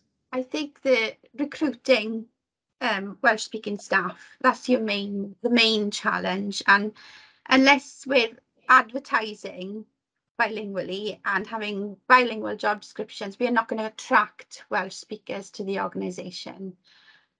We also need to do some outreach work with Welsh schools, etc. Welsh speakers in colleges, universities, and just, you know, get that message out there that we are a bilingual organisation and we want Welsh speaking speakers to come to us. For example, as a Welsh speaker myself and not doing a clinical role, I wouldn't have even thought about looking at NHS jobs for a job until somebody told me about these kinds of jobs. And, you know, it's not something that a Welsh speaker, non-clinical, for example, would look on NHS jobs. So that needs to be addressed, and we need to be advertising maybe outside of NHS jobs, because there are recruitment agencies out there that are specific for Welsh speakers. So I think that's the biggest challenge, and a challenge because of the translation involved as well. Now we do have you know, an SLA with shared services, but obviously that's only to a certain point, and we did overspend on that last year. Now if we start sending all our job descriptions, then the likelihood is that we will overspend again this year. So that's, you know, a little bit of an issue as well. But we need to make a start. At the moment, that's all I want to do, is to see all the new jobs being advertised bilingually, and then eventually we will, you know, translate all of them. It may take 2 years, it may take 3 years, but at least we make a start on this work. Given that many of the job adverts and job descriptions are generic, and there are variations on a theme of large parts of job descriptions, we should be able quite quickly to develop a corpus of terminology that should make this work far easier going forward. So one would hope that as time goes by, that whole process of translating will be much easier and you know, facilitated by the corpus of terminology that we will have developed over the coming months. Yes. Yeah. Okay, can I ask whether there are any questions specifically to Eleri? I got another question then. I can't see any of the hands up. It's about the ESR and inputting staff details on the ESR. You've highlighted some problems with that. And I picked up somewhere that there is an update in planned to facilitate and to make that process far easier. When can we expect that to be implemented, Eleri? Do we have a sense of a timeline? It's with workforce at the moment. I think they're working through that 71% that we had at level 0 is working through to see if they are actually level 0, because they've been defaulted to level 0 and need to be changed. Now, I found several staff along the way who are actually level 2s and 3s and shown them how to update. But it's actually working through that list of all the level 0s and updating them. So that's with workforce at the moment, and I'm pretty sure that we'll be able to get that done in the next 2 to 3 months. Diolch, Eleri. Well, we wish you well with this important agenda, and really good to see the progress that's been made to date. So we're being asked to receive and endorse the Welsh Language Compliance and Improvement Framework. I can see from the nods around the table that colleagues are happy to do that. And we look forward to seeing a real step change in what's being delivered in terms of the Welsh language going forward. Felly, diolch, Eleri. We look forward to you joining and getting further updates on progress over the coming months. Diolch yn fawr. Diolch. Yn fawr. Ta. Diolch, Eleri, and so we'll move then to agenda item 5.4, and this is the Standards of Behaviour report. And I'll ask Laura now to introduce the Standards of Behaviour report. Laura. Diolch, Marion. So the Standards of Behaviour report comes routinely to Audit and Assurance Committee, and it covers declarations of interest, gifts, hospitality, honoraria and sponsorship activities for DHCW. And just to recap, today we're presenting the new register for 2022-23. At the last committee meeting in May, we reported in terms of declarations of interest, DHCW achieved a compliance rate of 87% for all staff banded 8A and above, and we are aiming to exceed that figure for this year. To date, for 2022-23, we have refreshed all board members' declarations of interest, and we're at 100% compliance with these. And at the time of writing the report, we're at 34% of declarations of interest being received for staff banded 8A and above. Work is ongoing to capture these, and we expect to see the number of declarations captured increase significantly at the October committee meeting. And it's just to say as well, in line with other NHS trusts, health boards and special health authorities, DHEW have agreed that from April 22 onwards to operate a 3-year declaration of interest form, but to note all board members will be required to complete an annual declaration of interest form. And it is also our intention to enable all staff to complete a declaration of interest form via ESR. And this is a national approach, and we're expecting an update on progress later on this month. And so we'll keep the committee updated on this as it progresses at the next meeting.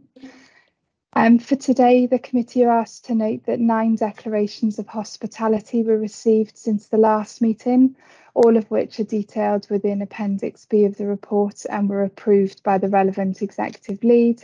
And in addition, we're reporting in arrears the acceptance of hospitality in February 22 that was raised at the committee meeting in May.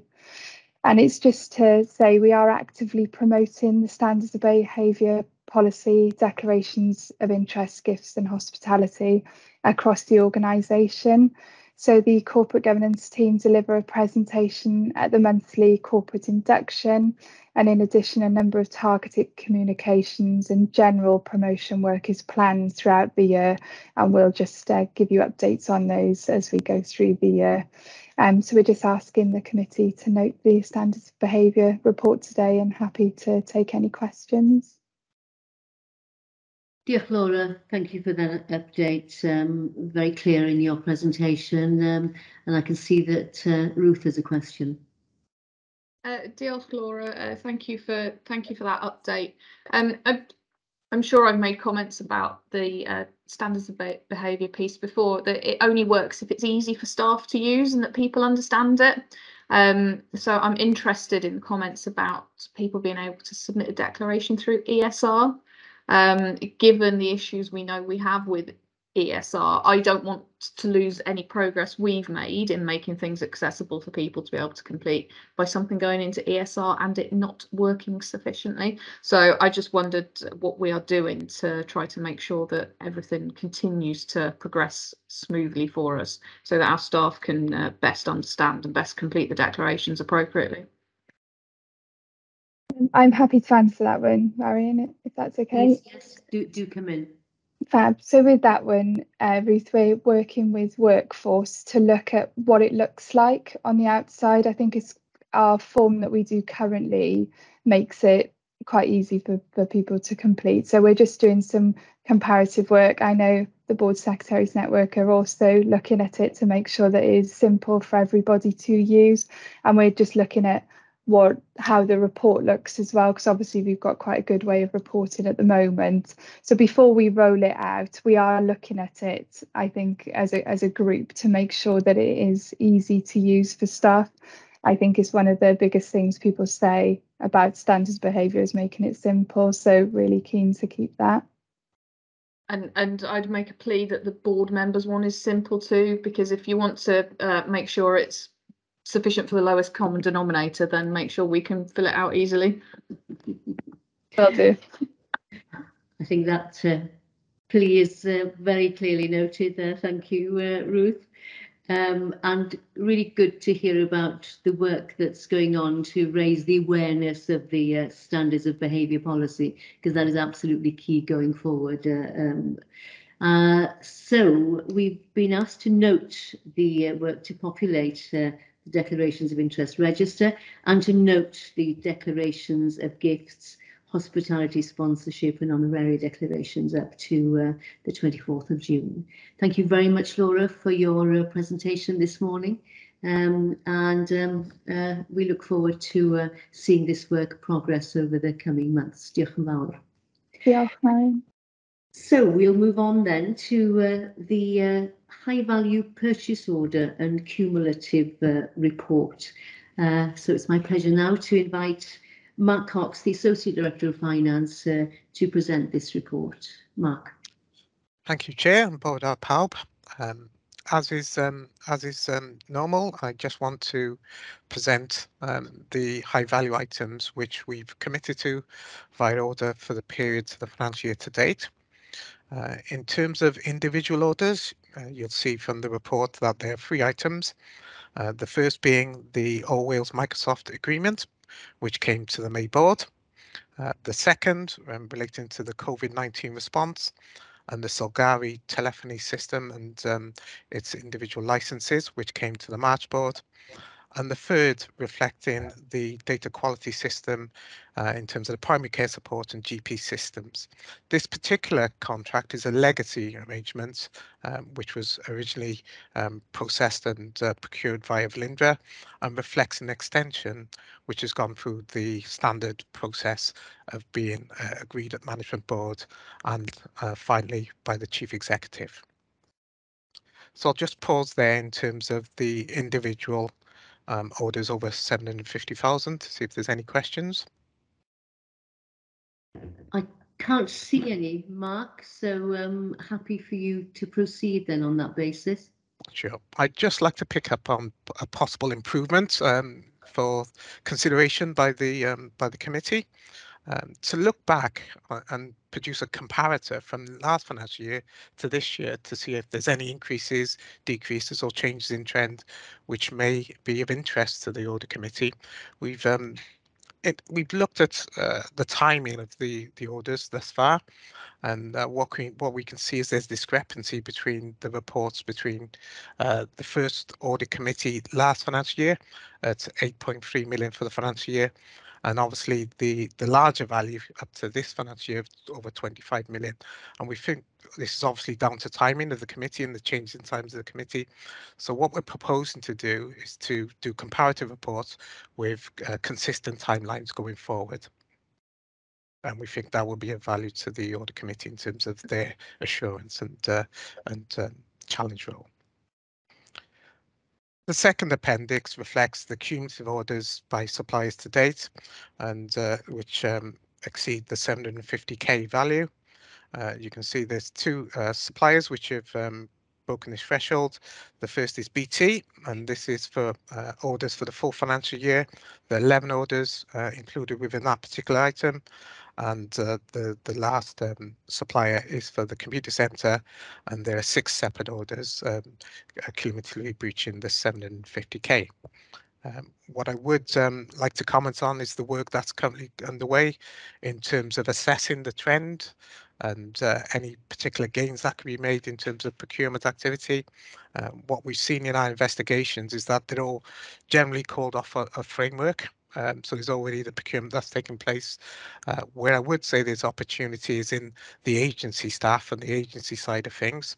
And to that end, there's a current resourcing strategy which has been approved by the management board, and there's a separate group which will be looking at that. Thank you. Okay, thank you, Chair. You are done. I was just checking. Thank you very much, Mark, for that. Any questions? Any queries on Mark's report on the high value and cumulative high value orders to date? No, I think you've outlined the position very clearly. Thank you, Mark. So we note the contents of the report and the high value orders raised to date. Diolch, Mark. We move on then to, well, it's a regular substantive item on this agenda, which is the losses and special payments update, agenda item 5.6. Just checking, I'm going to invite Claire now to provide a verbal update on the losses and special payments, if indeed there is any. I'm delighted to say that this month we don't have any special losses and payments, and so we can move on to the next item, Chair. Thank you, Claire. So we note that fact, and which takes us on quite nicely to agenda item 5.7, the Standing Financial Instructions Compliance Review, which is brought to this committee for noting. So I'll invite Mark now to present the outcome of the annual SFI Content and Implementation Compliance Review. There have been a number of changes which are reflected in the tracked document. And they require endorsement to the board for their approval. Thank you, Mark. Thank you, Chair. This particular exercise can be split into two parts, really. The review of the content and the policies and processes implemented to ensure there's compliance against those standard financial instructions. For context, the standard financial instructions set out the financial responsibilities, the policies and the procedures to be adopted by DHEW in order to comply to relative legislature and also to ensure the effectiveness, efficiency and sustainability of the organisation. In terms of the process, it was a very granular page turn exercise, as you can see from Appendix A and Appendix B. Where we looked at all the individual reference items within the SFIs to ensure that, firstly, they still remain consistent with the organisation and there weren't any changes, and secondly, to make sure that we've implemented the particular policies, procedures, and structures in place in order to support and ensure compliance. So firstly, in terms of the review of the content of the standard financial instructions, we've proposed 8 changes, mostly cosmetic and just grammatical to be fair, but I'll go through those in detail. The first is around section 4, page 19 of the SFIs, and item 4.1. Where it identifies the revenue and capital allocations are determined by the Welsh Minister. We believe this is superfluous, and in terms of the sort of normal operating activity of DHEW is a bit prescriptive. So we've proposed to remove that because fundamentally our funding streams are slightly different from health boards and some of the trusts. The second item relates to non-pay expenditure in section 11. And this is just to identify that the responsibilities in terms of ensuring that the board are advised regarding the NHS Wales National Procurement and Payment Systems threshold.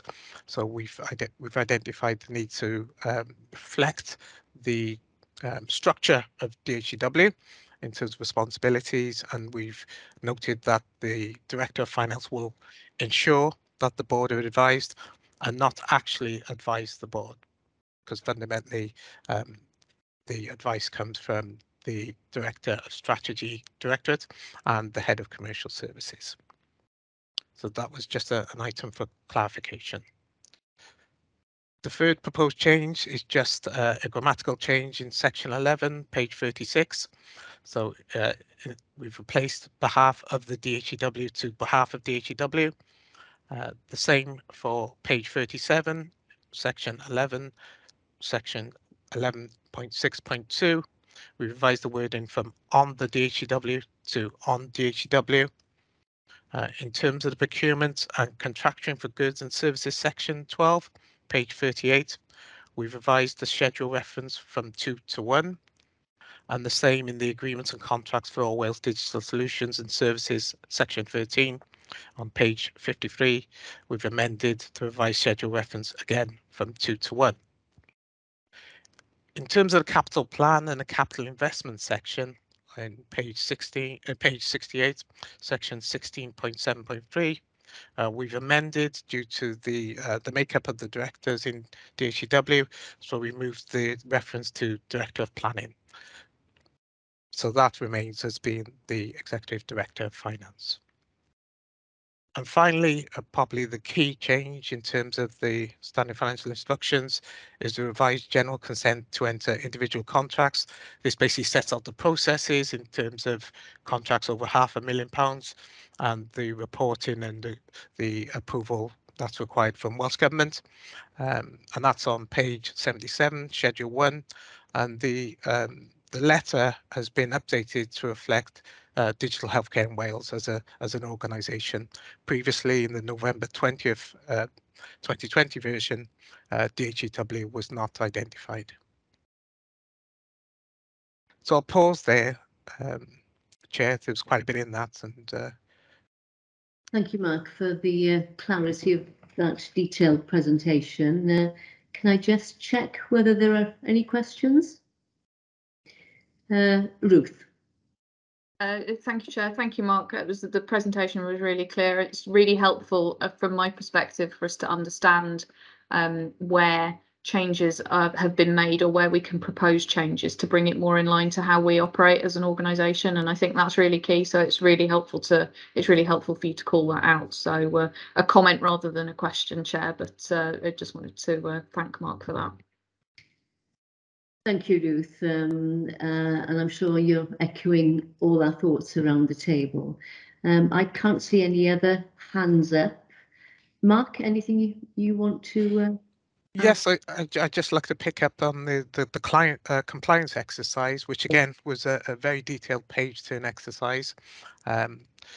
In terms of assessment, we obviously have not picked up any areas of non-compliance, and in terms of reporting that to the audit committee, obviously go through our board secretary and our director of finance, and onward to the audit committee, and we haven't picked up any areas of non-compliance. What the report does set out is the policies and the structures that have been put in place in order to support the achievement of compliance with our standard financial instructions, the challenge and the oversight that has been implemented within the first year of the organisation. I think it's a testament to some of the successes we've achieved in terms of the results at the end of financial year, and the recent core financial systems audit, which provided reasonable assurance and substantial assurance regarding financial controls, that we can take assurance that we are in compliance with SFIs. Thank you, Mark, and it's pleasing to note that there were no non-compliances to be reported. So a pleasing position all round, I think. I can't see any hands up, so the committee's being asked to endorse the standing financial instructions and the proposed changes you've outlined, and to note the progress to date in the implementation and compliance, which we do. So thank you again, Mark, for the clarity of your presentation and for helping us understand where we've got to. So in that case, next on the agenda is the update on procurement activity. So I will now hand over to Michelle Sell, our Director of Planning, who will provide an update in relation to the procurement activity in the 2-month period leading up to the end of May this year. So Michelle. Thank you, Chair. So just briefly, we're reporting 2 single tenders during this period, so both of which were for services only available through a single supplier, so bespoke services, and 2 contract extensions outside of their original term. So the first is an extension to term only, no increase in value over that was originally anticipated, and the other is a small increase to professional services that were used in support of the implementation of the API management platform. So happy to take any questions. Thank you, Michelle. I can't see any hands up, so I think colleagues are happy with the information that has been provided. So we note the content of the procurement and scheme delegation compliance report, and we'll move on, unless there are any other comments. We'll move on to the quality and regulatory compliance update report, and I will invite Paul Evans, the executive, the interim head of quality and regulatory, to present an update report. With one external international organisation for standardisation quality audit this period, But first, I'm going to turn to our executive lead for quality compliance to introduce this item. Claire. Thank you, Marion. And the following two items are really, we're going to swap them around if that's all right, Chair, and really start with the annual review of the quality and regulatory performance for 2021-22. And I'd like just to reflect on the progress and the vision that Conrad Kunwigsti brought the team and led predominantly through last year. Unfortunately, he's no longer with us, but I am sure he'd be extremely proud if he was here on the progress that his vision and his plan achieved during 2021. So we thought it would be poignant to share the progress and reflect on the achievement that that team has made over the last 12 months. And Paul will touch on first the annual review, which will talk through the achievements and some of the key deliverables that that team has made, and actually some of the outcomes that that had achieved through the performance metrics. So I'm going to hand over to Paul, who will talk you through the highlights of last year's annual plan. Thank you, Paul. Thank you, Claire. Thank you, Chair. Just to touch on what Claire has said by way of introduction, I also want to pay tribute to Conrad for the way that he developed, inspired and led the team during the last year. It's a huge loss to the team. But excuse me, the team was formed within the Finance and Business Assurance Directorate on the 24th of May last year. And you'll note that the departmental structure and governance arrangements are shown within the report. There are sections in the report covering each area of the team's responsibilities, but I'd just like to highlight a few, if I may. The first one being the quality portal. This was created essentially to increase visibility and provide information on quality and to aid with integration of quality across the organisation. And I'm pleased to say that the portal, whilst been under continual development, in its first year received over 73,000 visits from members of staff across the organisation. The next area I'd like to touch on is around the Integrated Management System, or the IMS, and the Quality Improvement Action List, or QIAL as it's known. Firstly, the IMS, during migration to the SharePoint Online platform, the team took an opportunity to review the status of the IMS and found that 14% of documents were overdue for review, and 8% of those at least 2 months overdue. Over the year, this has been reduced to 6% overdue, with none over 2 months.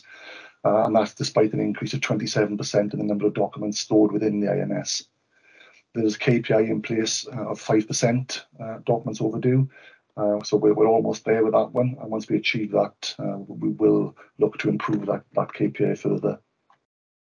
Similarly, with the QIALs, there was a deep dive conducted and found that out of 220 open actions on the QIAL, 45% of them had passed their target dates.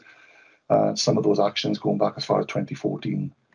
Excuse me. The team started producing weekly reports for directors, and an initial KPI of 10% of actions outside of target dates was set.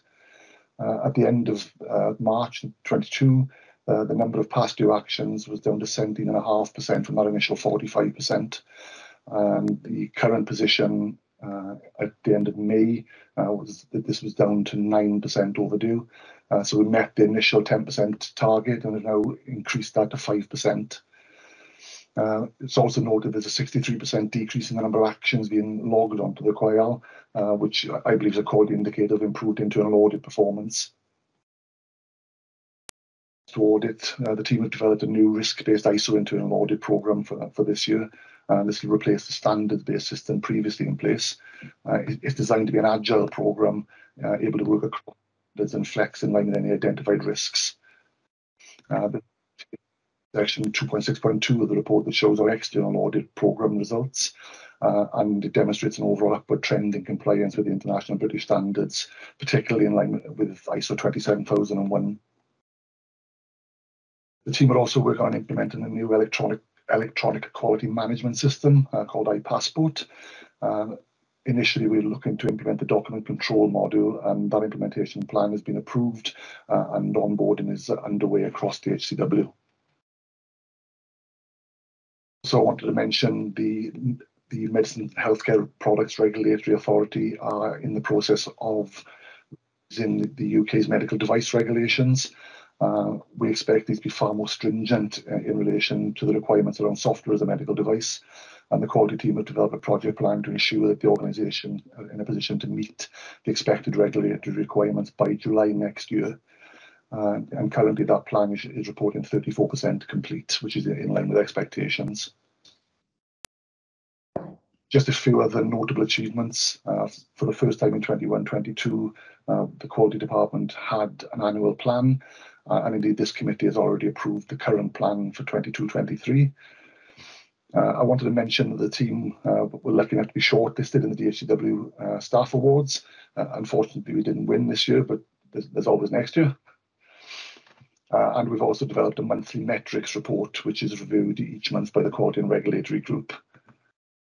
And just finally, a few sort of next steps for quality, if you like. So we're looking to revise the contents of the corporate induction programme around quality, and also developing a more thorough quality team induction plan. I'm working with other heads of department to make sure we've got adequate resource in place to strengthen the new risk-based internal audit programme.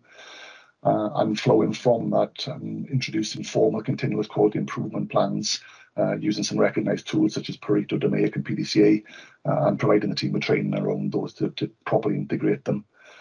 And finally, driving forward the onboarding to iPassport and developing plans for further modules around internal audit and non-compliance management. And I just want to finish off really by formally thanking the team for all their efforts over the last year, particularly over a difficult last couple of months for the whole team, really. And I look forward to leading the team to achieving this year's quality objectives. Happy to take any questions at this point, Chair. Dear Paul, thank you very much for that detailed presentation and highlighting very clearly the milestones that have been delivered over the past year.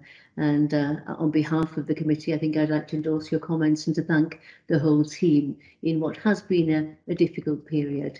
And also to endorse the comments that you made, both you and Claire, at the outset, in terms of appreciating and conveying our thanks to Conrad for all of the work that underpinned this report that we've received today.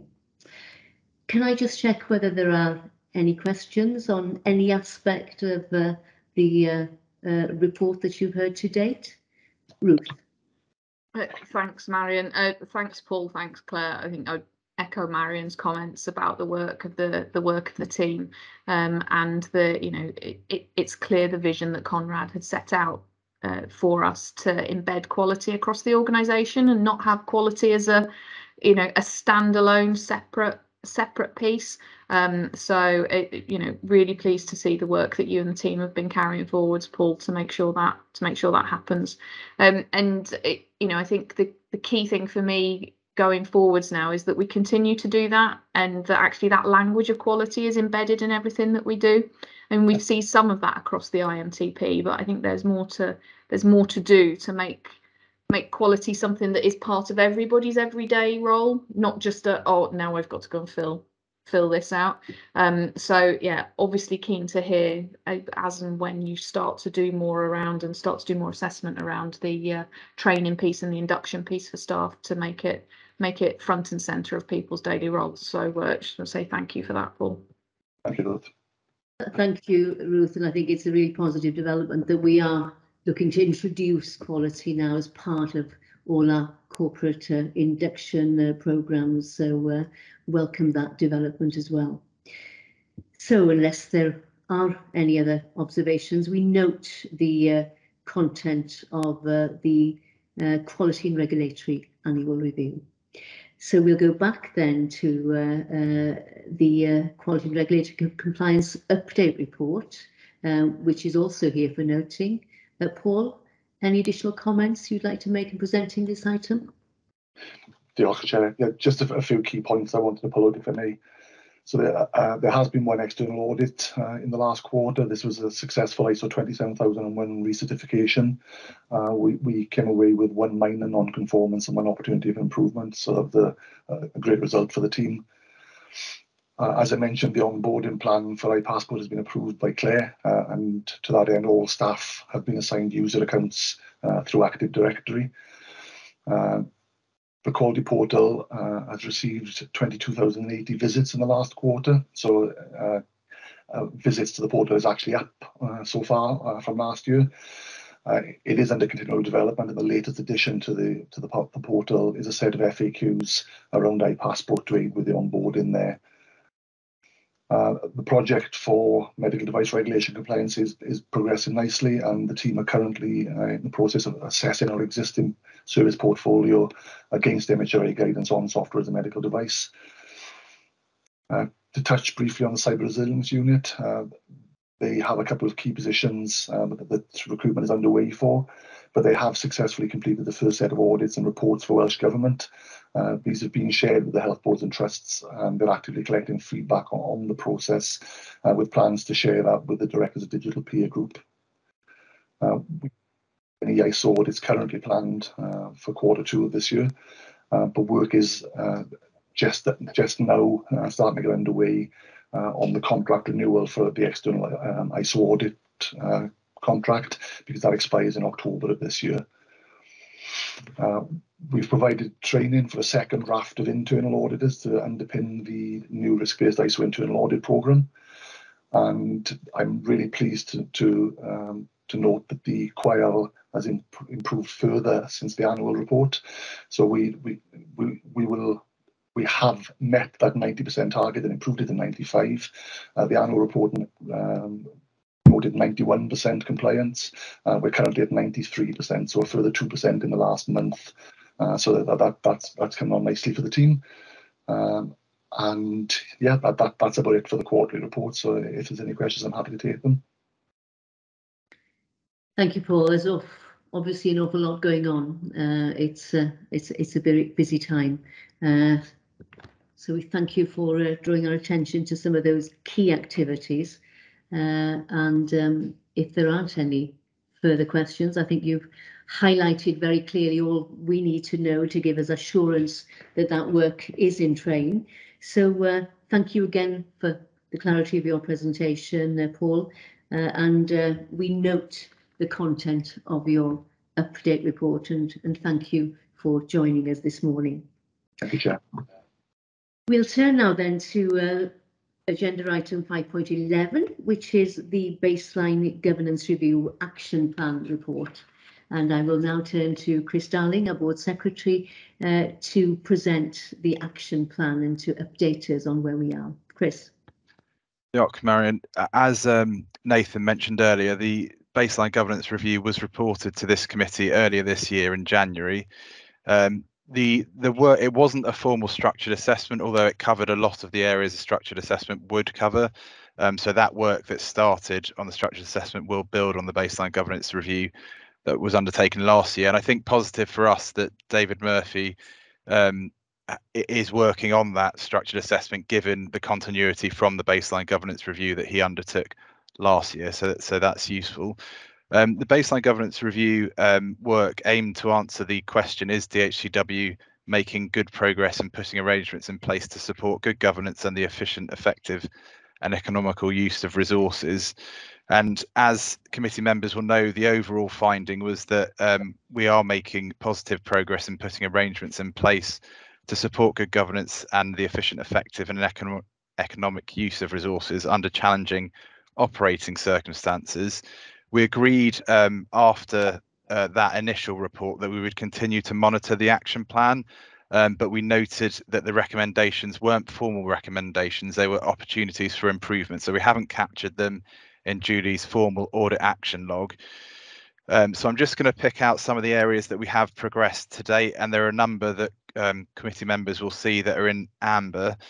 So the areas that we've completed are the IM recruitment in terms of skills gaps. Now, obviously, this recommendation was made when we had a gap after Sean leaving the board. As you mentioned earlier, Marion, the situation has changed slightly in terms of IM vacancies, but I'm pleased to say the chair, along with the IM panel, interviewed on the 7th of June, and advice has gone to the Minister to replace Sian Doyle with a focus on skills gaps and addressing gaps in diversity. The situation now is that there is the opportunity through those interviews to potentially appoint Grace Quantock's replacement independent member. So the chair is working that through at the moment with the Public Bodies Unit. In terms of virtual etiquette training, that has been put on for officer members since the last meeting, and also since then all public committee meetings are now recorded and posted to enhance our openness and transparency, as was the recommendation from the baseline governance review. And our long-term strategy focus has been built into the board development programme for 22-23. As I say, other areas updates are included within the paper. One thing I am keen to do before the committee meeting in October is try and get a position that either closes or is clear the way forward on some of those opportunities for improvement, so that we have quite a clean switch from the baseline governance review to the reporting on structured assessment. And I will work closely with Nathan to ensure that anything that isn't taken forward from the baseline governance review, we incorporate or try and incorporate as best we can into the structured assessment, so we have a neat way of tracking both bits of work moving forward. But I am hopeful the majority of the actions or opportunities for improvement we will have taken forward or have a clear position by the next committee meeting. Happy to take any questions. Diolch, Chris. And as you say, there were opportunities for improvement as opposed to formal recommendations, but I think it's still very positive that we bring this report to this committee, so we get a clear sense of improvement against those proposed actions. And as you say, it will provide a very welcome baseline for the structured assessment when that comes through to us in November. Questions, comments on any aspect of the report? It's very clear, Chris, and good to see some of those shifting. A number of amber colours there on a number of those areas, but you clearly highlighted the sort of work that's happening to take us through and hopefully move those over to green by the time we next meet. So with that preamble, I will take us to noting then the content of the report for assurance, and to thank Chris for the work he's done in terms of producing this report and giving us clarity on those areas of improvement. Thank you. We'll move on then to agenda 5.12, the Estates and Compliance Report. So it's my pleasure now to invite Julie Ash to present this report to committee. Julie. Thank you, Chair. Okay, so this report includes information relating to the estate. So that includes progress on decarbonisation, our ISO 14001 certification, which is the environmental management system, our estates compliance statistics, and health and safety stats. So attached to the cover sheet are the details. So we've got the Estates and Compliance monthly report for May, and we've also got our emissions return, which we're required to submit to Welsh Government on an annual basis. Recently, this has been since I actually produced this report, we've been provided with a template for a 6-monthly qualitative report that we'll also need to submit to Welsh Government. So that's all to come in the future. So I just wanted to mention that we are part of the Welsh Government community of experts on climate change. So we attend regular monthly meetings on that. And we have agreed to present an overview of our plan to a future meeting. So I'll be developing a presentation to provide that. I just wanted to mention some groups we got in place within DHCW covering these areas. So we have our decarbonisation working group. We have an environmental awareness group, which is very much a group of volunteers, people who are interested in contributing. We have our safety, health and environmental group, which meets regularly. And we have a water safety group. So all of those contribute to this agenda. So we have made some significant progress in decarbonising our state, and I'll share some figures with you in a minute. But we do recognise this is a very much an ongoing programme of work, and we need to keep identifying continual improvements.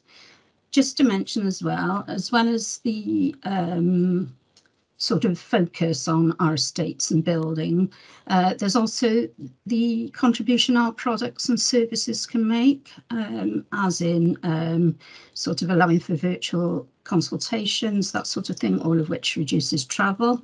And that's been recognised by Welsh Government as well, and we've been invited to join it's the Health and Social Services Group Climate Change Approach to Healthcare Project Board, quite a long-winded title. Yeah, so we're actively involved in that as well. And we've recently presented to them, given an overview of our products. And also another group we've been invited on to, although we haven't attended yet because they haven't met us yet, is the Procurement and Transport work stream that's run by Welsh Government. So we're hoping there to get involved in sort of work to understand the carbon footprint of procurements and how we can contribute to that. So just to move on to share some figures with you.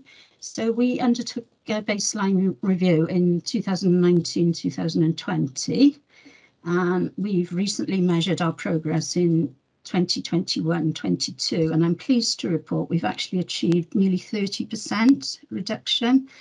So that hopefully you can see the paper there. So you can see it's 29%. There's been an increase in two areas, just slight, one in fleet, and the other in home working, which is reflective of our new ways of working. The fleet bit is as a result of us needing to use our business vehicle for deliveries to home to facilitate staff working from home. And clearly home working reflects just energy used from the home as opposed to the buildings.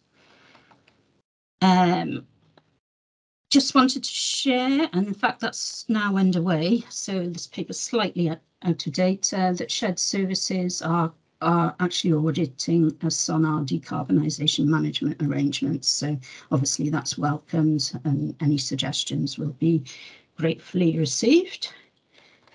Just moving on to environmental management. So just to say we've retained our ISO 14001 certification.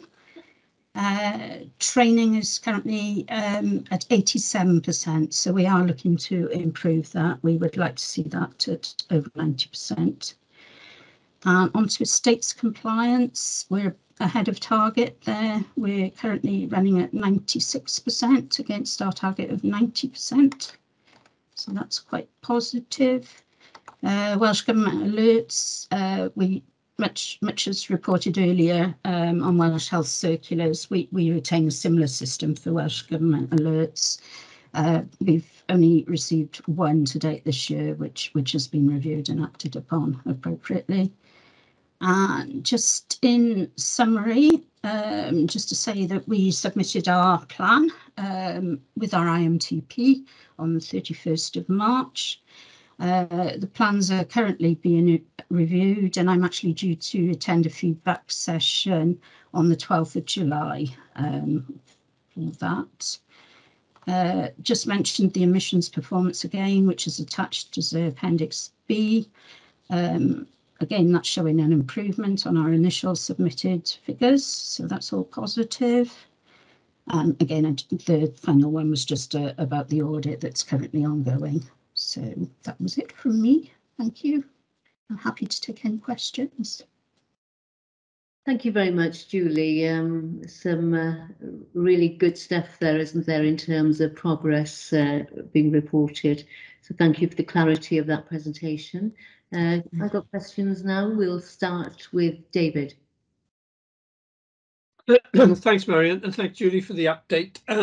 Just with regard to our plan for decarbonisation, my expectation is that at some point we'll require some additional funding from Welsh Government for some of the bigger substantive items that we need to do. In terms of the way we've set out our plan, at what point do we need that additional funding, and to what extent can we continue to decarbonise based on our plan as it stands at the moment? Yeah, your point about continue is a good one, David. Yeah, there are things we can do, such as replacing lighting, and there are some funds available that we're able to bid against as well. So we recently sort of went out to get an estimate for replacing all the lighting in our buildings, for example. So yes, that did come at a cost. We are aware of a funding being available. It's capital, we can bid against that, so we probably will do that within the next couple of months. As opposed to bigger costs going forward, and Claire may want to comment on this, but because of our lease arrangements, I think there's a limit to what we can actually do in our buildings. I think remaining actions such as, you know, maybe switching to electric vehicles for our fleet, you know, it is manageable within the budget and can be managed going forward, if you like. So any sort of outset costs will be managed, you know, by ongoing savings going forward. So Claire, I don't know if there's anything you want to add on that. So there's a couple of things. One is, you know, we've in the short to medium term, as part of our capital plan, we didn't identify any significant capital requirements going forward. However, what we are trying to understand is, what does our footprint look like in a mobile, modern, digital environment? And I don't think we've got the answer to that yet, David. It's something that we're working on as a collective to understand, what does that mean and what does that translate with, and do we need the footprint we've got, or does it become smaller, or does it have a different use? And I think that's the step changes that we can make from our sort of building use. But as you can see from our CO2 footprint, our biggest driver is actually procurement. And for me, that again is probably not requiring investment. It's probably requiring an investment in understanding what that means from a scope 1 to a scope 3, and what things can we do to influence that. So I think in the short to medium term, I don't foresee a high requirement for funding at this point. If anything, it's probably looking at what can we do to actually generate a reduced footprint, which actually might generate some savings, albeit what does that mean and does that actually work for us? And I don't think we're there yet with that. Julie and I are working on the strategy for estates, so the future strategy for estates, to try and understand what that thinking is. But the analysis is certainly very helpful in understanding and having that insight. I think for the first 12 months, as Julie's right, we've put in for additional funding to address the lighting issue that we currently have within T Glan or Avon, but it's really minor compared to some of the other requirements we might need. But it's work in progress, isn't it? We now know what we didn't know, and as we know more, we'll adapt and respond to that requirement going forward, really. Thank you, Claire, for putting that in context and just bringing up to speed with your plans for the estate strategy also. I've got another question from Ruth. Thank you. Claire largely picked up on the point I was going to make about procurement. You know, I think it's clear to see that the pandemic has had an impact on our emissions from an estate's perspective, although it's less clear what the associated increase in each of our individual staff's carbon emissions has been through working from home more. but actually that's a tiny proportion of where we actually need to get involved, which is around our procurement, and something about us being system leaders in that space as a digital organisation is where we really need to be, thinking. And I think you're right, Claire. It's not about additional funding. It's probably about completely different ways of cutting that cake, isn't it? So thank you. Thank you for the report, Julie. It was really helpful information. Thank you. Thank you, Chair. Nothing else that you want to add, Claire, at this point before I draw the discussion to a close?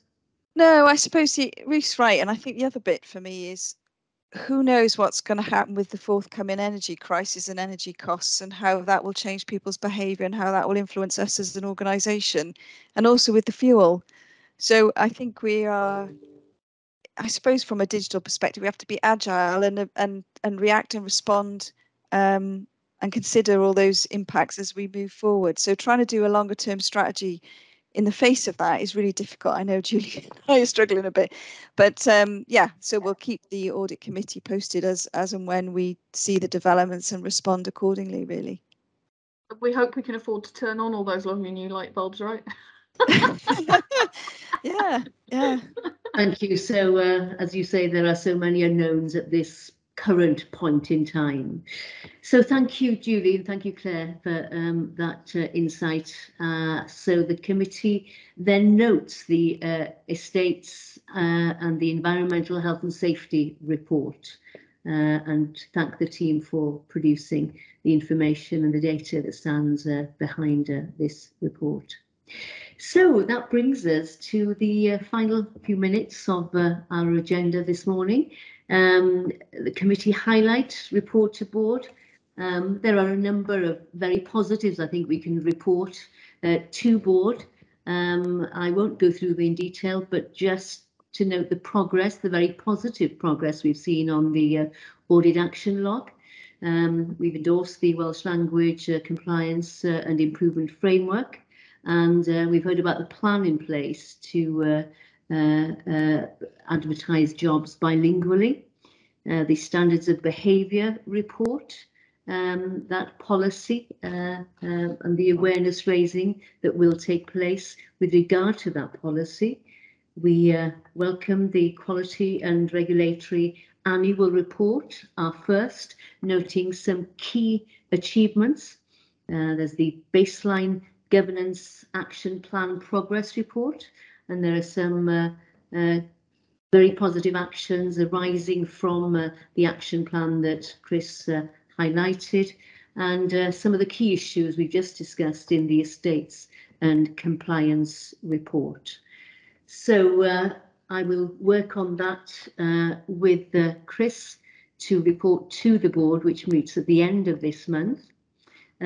I just wondered whether there's any specific point that anybody else wanted me to include within that report to board. If there is, and please, if you think of anything that specifically you'd like me to draw attention, do please let me know within the next couple of days, if you would, colleagues. So in terms of any other urgent business then? Nothing has been reported, so unless there is any other pressing business, which I can't see from any nods around the table, I shall bring this meeting to a close. This is the fourth meeting we've held actually in this financial year, which is probably a first compared with last year. So make no apologies for managing to bring this meeting to a close slightly early. We've made good time and good progress, and our next meeting will be held on the 18th of October. So thank you all for your engagement and for your contributions, and I'd just like to commend Claire and the team, all our colleagues in DHCW, for the quality of the papers we've received this morning. They've truly been excellent, and we're seeing a traction of progress going from quarter to quarter. So I'd like to put on record our appreciation to Claire and all the team for the excellent papers that have been presented today. Diolch yn fawr iawn. So wish you well and look forward to seeing you, some of you at board and others at our next pre-meet for our October audit meeting. Diolch yn fawr a dyfo. Thank you and goodbye.